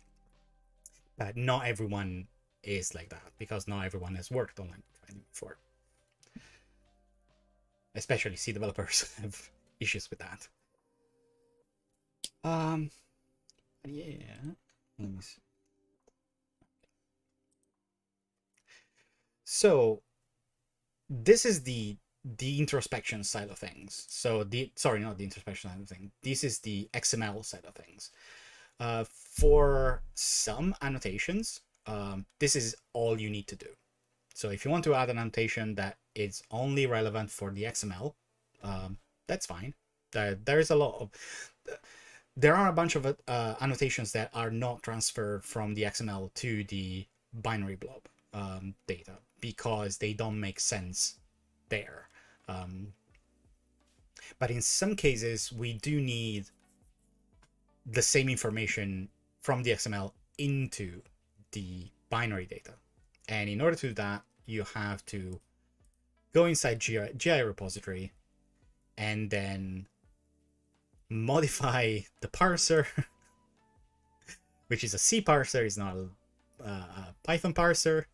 And then you have to modify the writer as well, so you can write the XML again out of the binary data. And then you also have to modify the blob here. For instance, if we go in for the copy and free function, you go into struct info, and for instance, you want to get the copy function, and you get the copy function name. So you have to modify the struct blob, which is inside the typelib internal.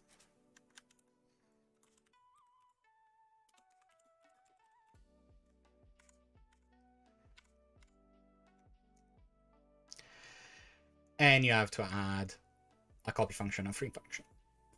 The important thing is that, as I said, like ages ago, at this point, all of these binary blob data types are written directly to disk. This means that you cannot break their size. Their size is fixed. So some of them have reserved bits, like for instance, in this case, there are 6 bits of space reserved, which means we can add 6 more flags. But it doesn't have any more free space. It had 2 free slots, 2 32-bit free slots for a copy function and a free function, and I used them. So now we cannot add anything else to the structure blob. And the same thing for the union blob. Some other types have, like field blob, which is a field in a structure, has a 32-bit integer size slot reserved that is still available, and so on and so forth. Like reserved here, the hero type blob as an 8-bit of data reserved. And again, you cannot, literally, you cannot add stuff here. Sorry, the struct blob here, you cannot add more stuff.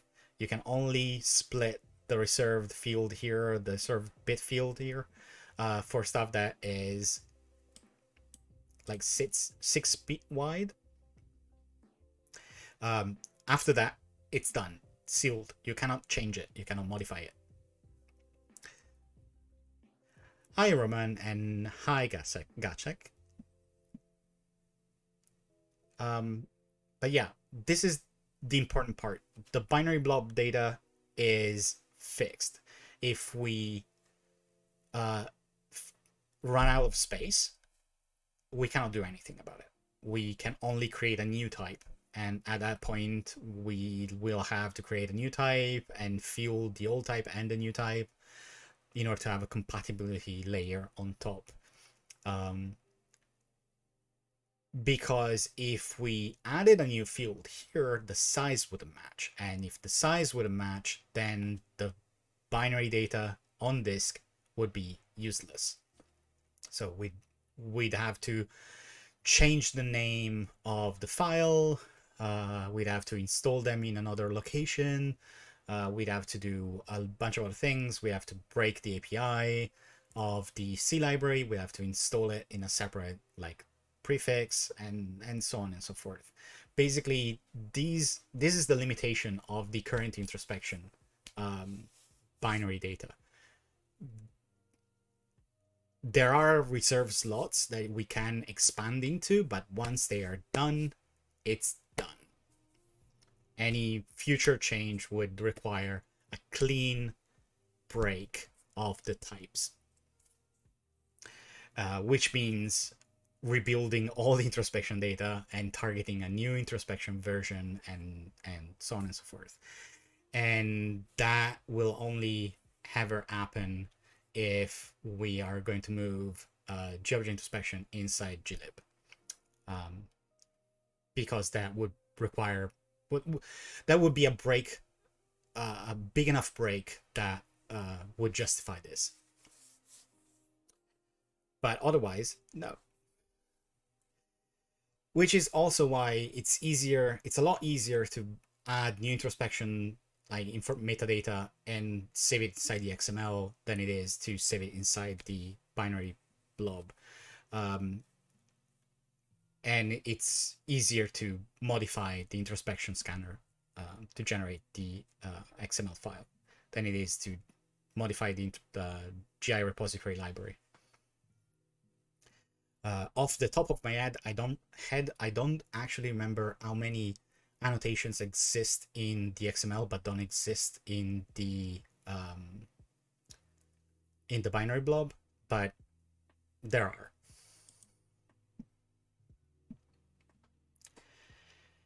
And yeah, and basically that's it for this.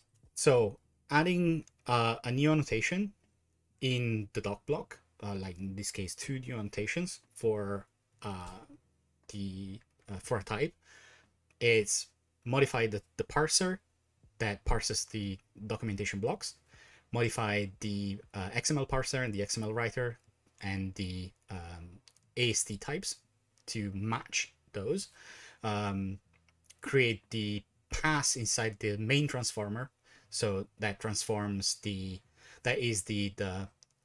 validation pass and transforms the abstract syntax tree from like C declarations into C declarations plus the metadata out of the annotations.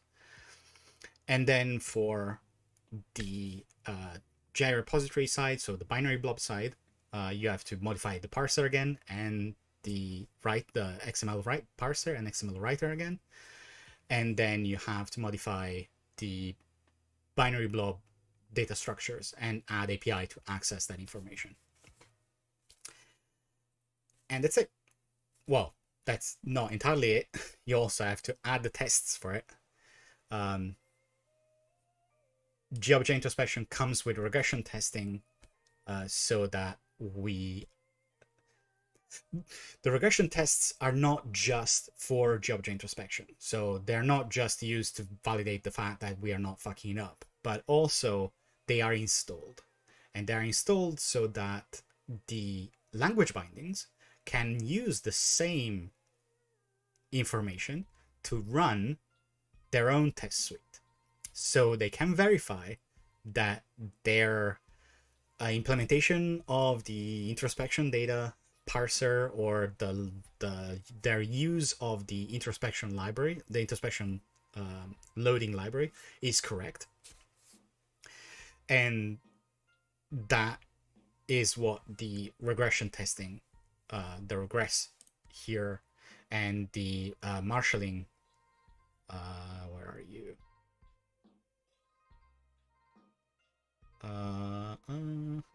Not here. Yeah, the marshalling tests are here. This is also a part of the regression testing, regression test suite. So language bindings can always be assumed to be working against the current version of GObject Introspection. So they can check. So if introspection tests, if GObject Introspection add some new stuff and the tests are updated, which they should be, I usually try and check the merge request for that. Then we can also assume that the language bindings will not break for any change, which is kind of important since this project provides the source of truth for language bindings. This is kind of important.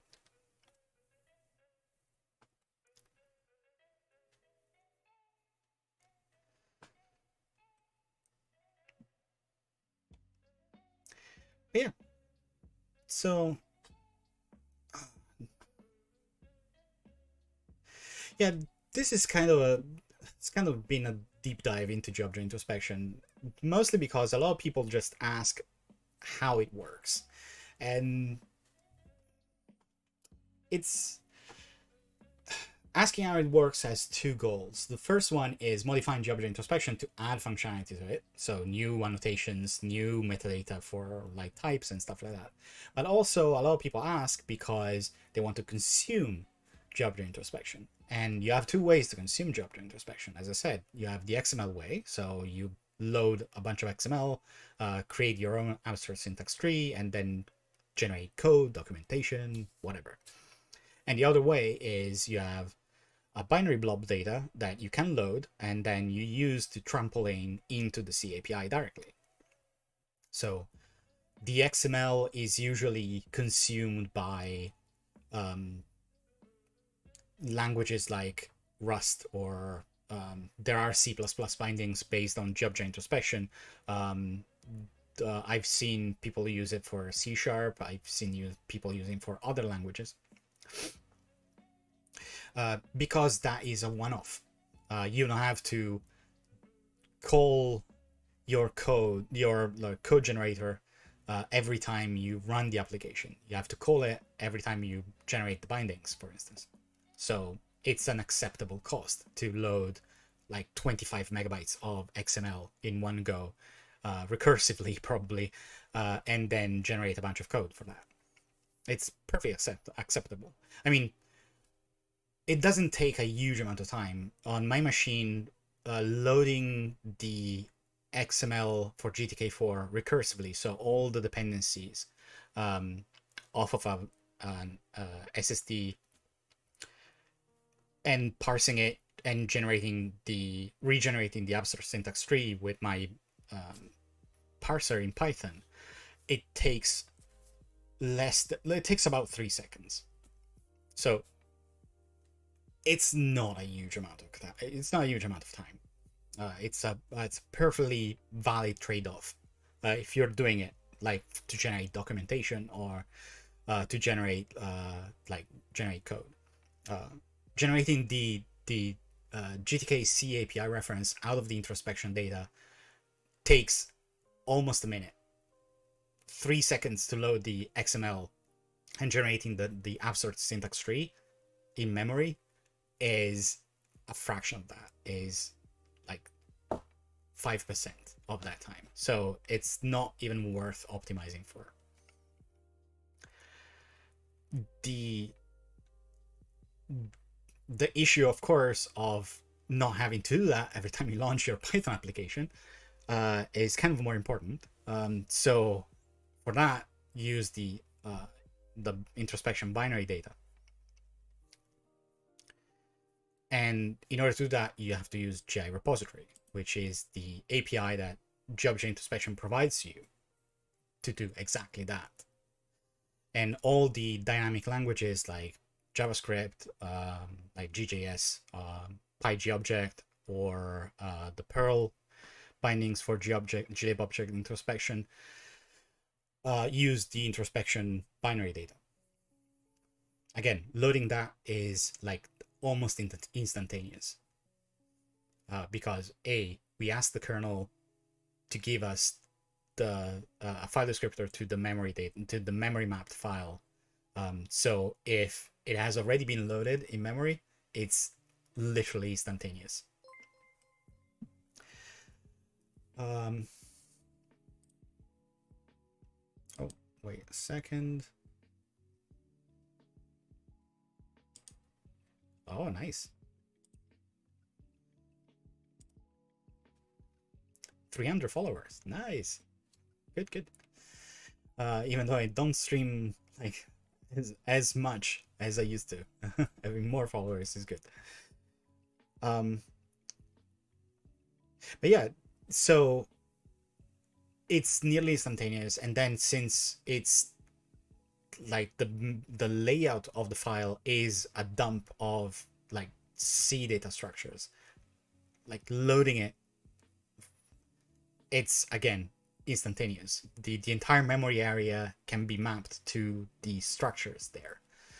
So it's literally, it doesn't even need parsing. It's literally there. So the time spent to load the introspection data from the binary files is like ridiculously low.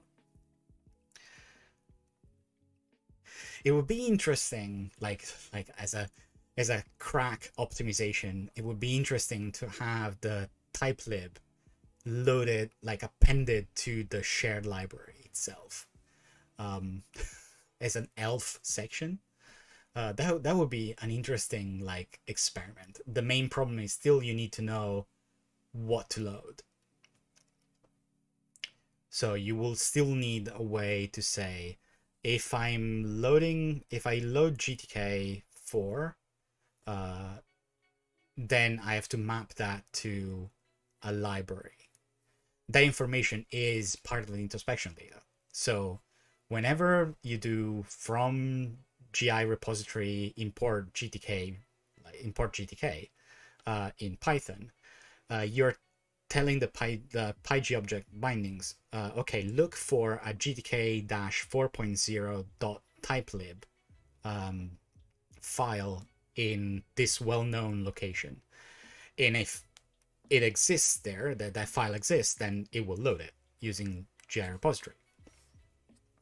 And inside that file, there is a field that says if you want to load if you want to call into like any symbol inside this in this library, then you have to DL open this library here, which will be like libgtk4.so, and that equivalent that link doesn't exist if we just put all the metadata, all the introspection data into the shared library directly, because then you would need an ancillary file that says if you load gtk-4, then you are actually loading libgtk4.so or like gtk4.dll. But that would be kind of interesting. That would be an interesting, like having a way to say, okay, if you're actually loading GTK, you're loading like libgtk4.so, then you DL open that and you get the elf section, and then that elf section contains the introspection data, and you don't have to do anything else. And the linker will already have that because GTK is already loaded, so you don't have to load an ancillary file there. I mean, yeah, it's crack. I wouldn't do, but it's an interesting like crack idea if somebody wants to test it out. Have a registry that maps namespace and version to a specific shared library, and then loads the shared library and extracts the metadata information out of it. Of course, that only works with ELF, doesn't work on Windows. So on Windows, you will still need an ancillary file somewhere. So trade-offs. I mean, if we want to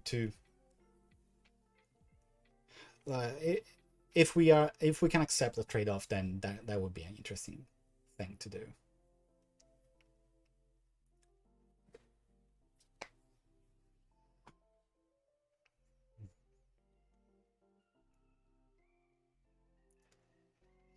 But yeah, the entirety of libgi repository is just load recursively all the metadata in binary form and put in memory, so that I can navigate through the list of types and list of objects and list of methods inside an object, and then I can set up all the arguments for this function with the correct type and the correct type information. If I'm writing a language binding, my language binding will have to find a way to turn every single native data type into the corresponding C data type that is equivalent. And then like build all the arguments, and then call this function and trampoline into it. And then out of that, take the out arguments and the return value, and build the native type, and then put them back into the native flow of my program. And that kind of API is common to every single dynamic language. So the code here is pretty generic. Everyone just calls into it because it's, again, pretty generic. But what language bindings, like separate language bindings do is, aside from the transformation, they also do some level of caching, so they don't have to reallocate a bunch of stuff, and if you have already a bunch of types, you can just put them in the right place, so you don't have to rebuild and reallocate a bunch of memory or retransform a bunch of stuff. Or if you call the same symbol multiple times, like for instance you're in a loop and you call it multiple times, you don't have to rebuild it every single time. You only have to change the arguments depending on the loop. So there are a bunch of optimizations that go into language bindings. Language bindings are not simple. They require knowledge not just of introspection, but also not only knowledge of the language, but also knowledge of the C API and the interfaces there, and also the introspection API. But the good part of finding the symbols, finding the types, describing the structures and stuff like that, it's already abstracted for you and like given to you by the GI repository library, which is why, again, everyone uses it.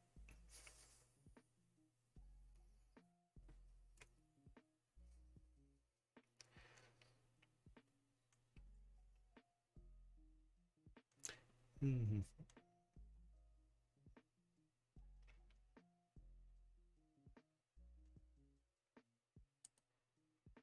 Oh yeah. One thing I forgot. Since GObject Introspection ships the introspection data for glib and GObject and GIO and Gmodule, the version of GObject Introspection has to match the version of glib. It cannot be any other way. So whenever glib releases a new version, GObject Introspection has to release the exact same version, which means that you have to update them both at the same time. Well, not at the same time, but you have to update them both. You cannot run a newer version of GObject Introspection with an older version of glib. Even though maybe GObject Introspection doesn't use new symbols from glib, because it exposes new symbol from glib. So whenever you update GObject Introspection, you have to make sure that glib is updated at the same time. Otherwise, bad things will happen. And same thing on the other side. Every time, as I said, every time you want to update the annotations inside glib, you also have to update GObject Introspection so they match. But it's kind of a requirement for any person that wants to work on GObject Introspection to make sure they have an updated version of glib at their disposal.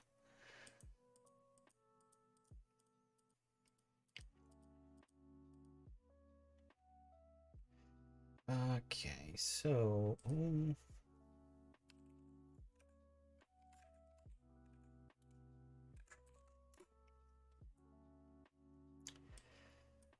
so what I was looking for, too big.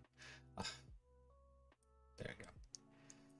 So there are a bunch of merge requests here open that I really want to land. There are a bunch of additional things like improvements to the macro parser. Macros are one thing that people should really avoid when exposing a C API, because macros don't exist at the C ABI level, and GObject Introspection describes a C ABI. So macros are completely useless. They are only ever useful for documentation purposes. Parsing macros is a pain in the ass because the C preprocessor is terrible, and the end result is that sometimes macros don't get parsed correctly. So luckily we got a couple of bug fixes there that I need to review still. This is one thing that I really want to get done for this cycle. especially because we started using this pattern more often, even in GTK. The new dialogues the new dialogues API that landed in the main development branch and will be available in GTK 4.10 are all based on asynchronous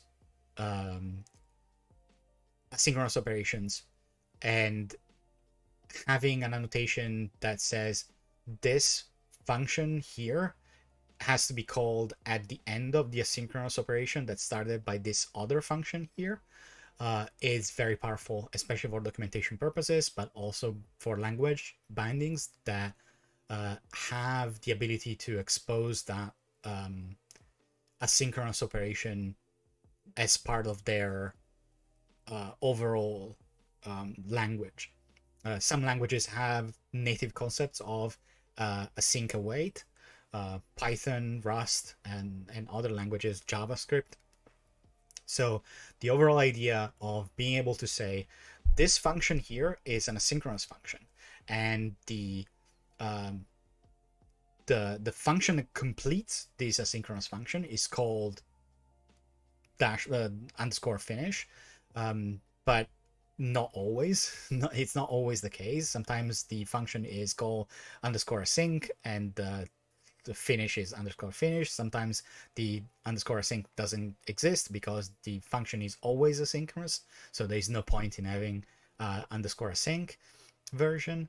And sometimes it's called the synchronous version exists, it's called underscore sync, so it's kind of messy that way. So this one was the result of Google Summer of Code. It wasn't completed because it's kind of a complex piece of machinery. So sometimes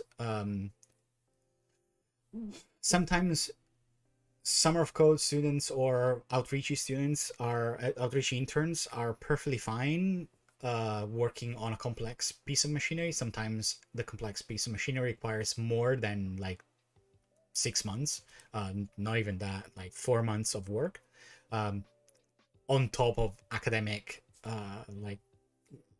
work, for instance, in the case of the Summer of Code.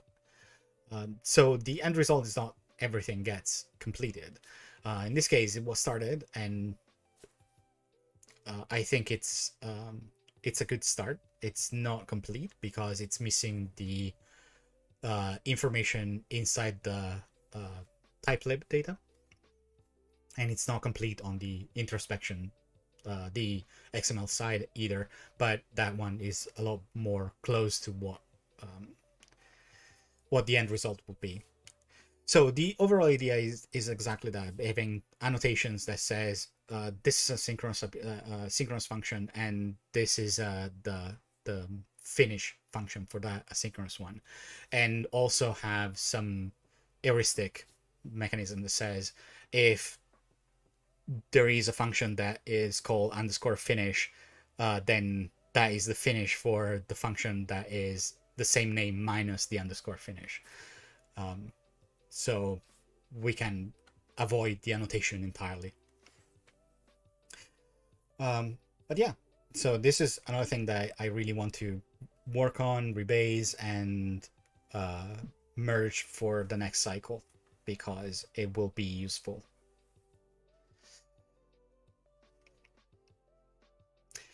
Yeah, and also it's missing regression testing and some other stuff.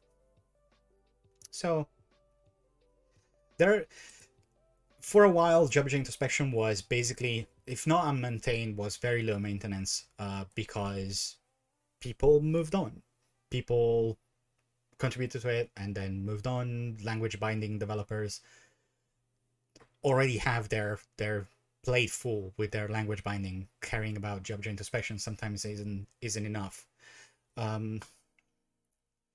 I picked up a little bit of this while I was working on GObject and GTK, mostly because I wanted to releases and things like that, so the release team would be fine with it, and also to update the annotations inside glib. But I've seen more people look into this over the past couple of cycles, so it's it's good. It's a good thing. More people should look into this. More people should help in the language binding side of things for the platform, because this is how people interact with it.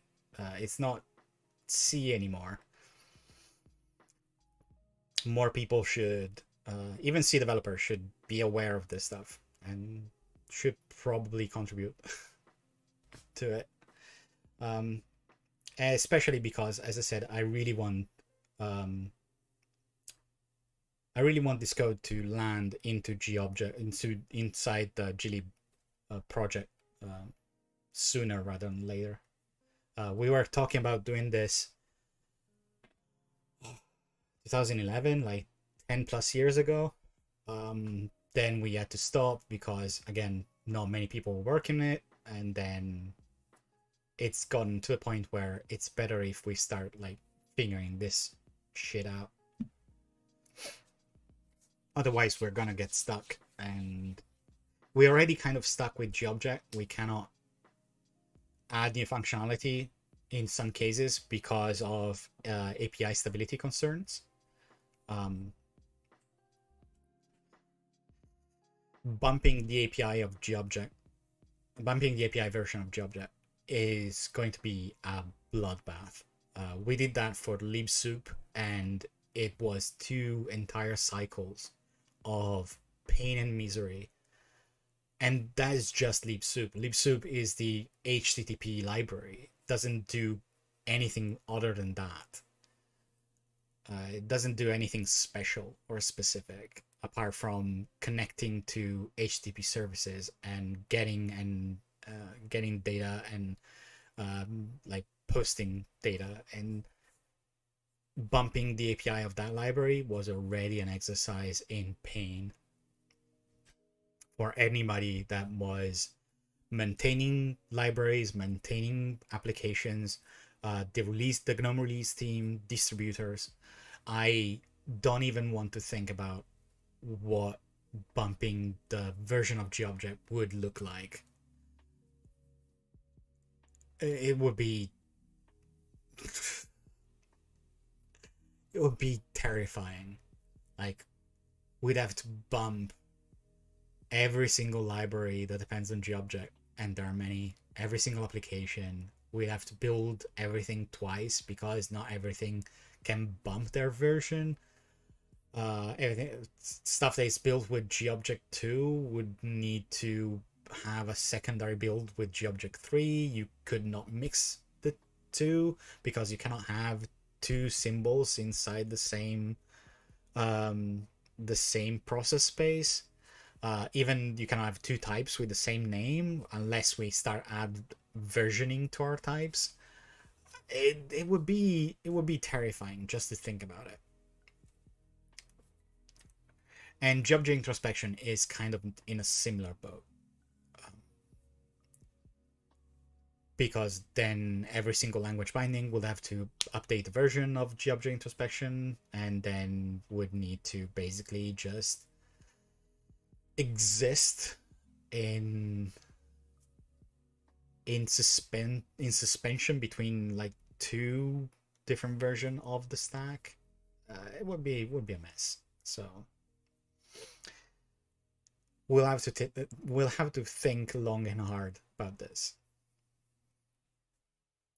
Anyway, I think it's time for me to wrap this up, because it's 2 hours and a half. I haven't been streaming in a month and change, probably a month and a half.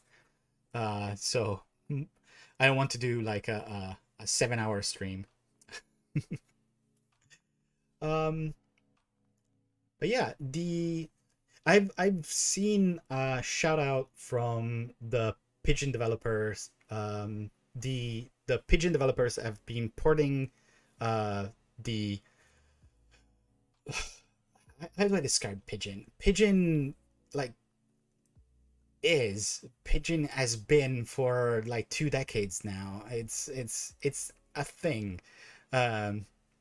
For the people who have never heard of it, congratulations, you must be very young.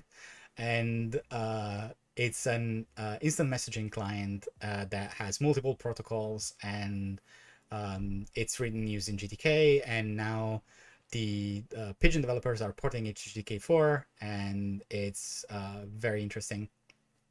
And one of their developers streams the process a bunch of times during the week. So I got a shout out from them because they were having a bug. They were having a problem, and I wasn't online. Sadly, we are on completely different side of the planet, so I don't get to watch their stream, but I sometimes watch their VOD on Twitch. So let me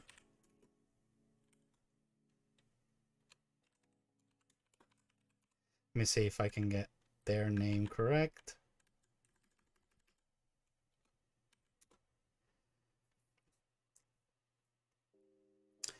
But yeah, yeah, it was great. I've seen their stream. It's very interesting. If you want to get down into the nitty-gritty of porting a very complex, very old, and very I mean old in the sense that the project has a ton of history behind it.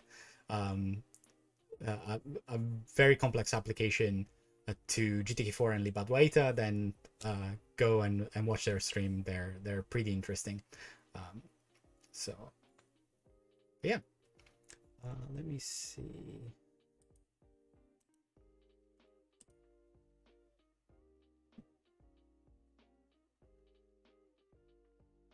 If I can get... No, I don't have anybody. I don't have anybody for raiding, so I think I'll just end the stream here.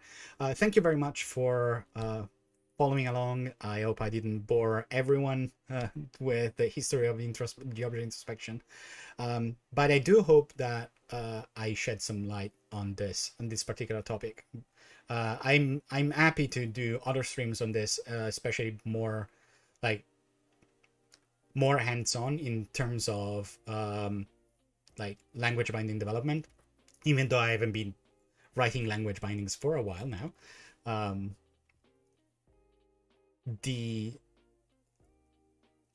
have a very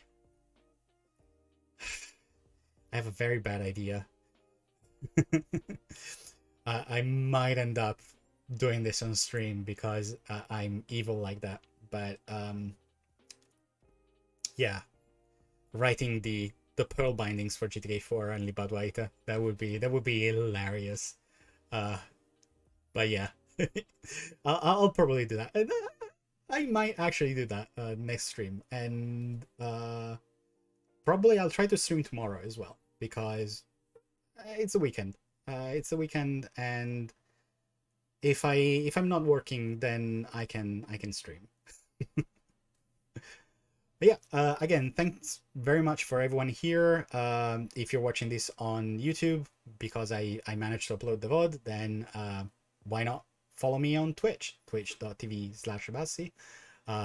I will try to stream on the weekends from now on, because I'm busy during the week.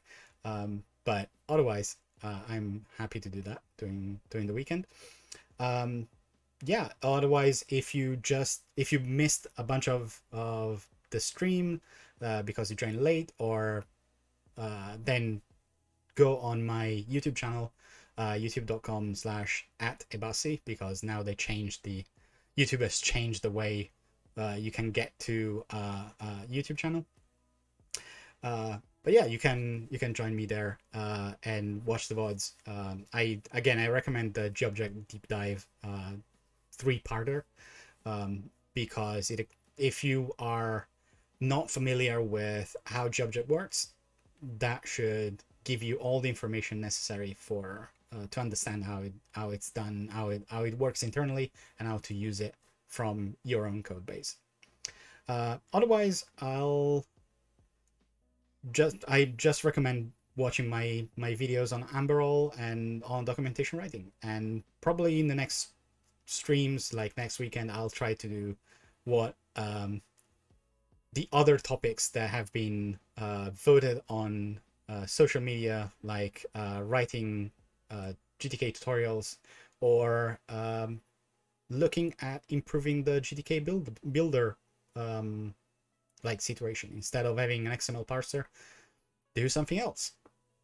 You know, maybe improve the life of people writing additional grammars for describing UIs instead of using XML.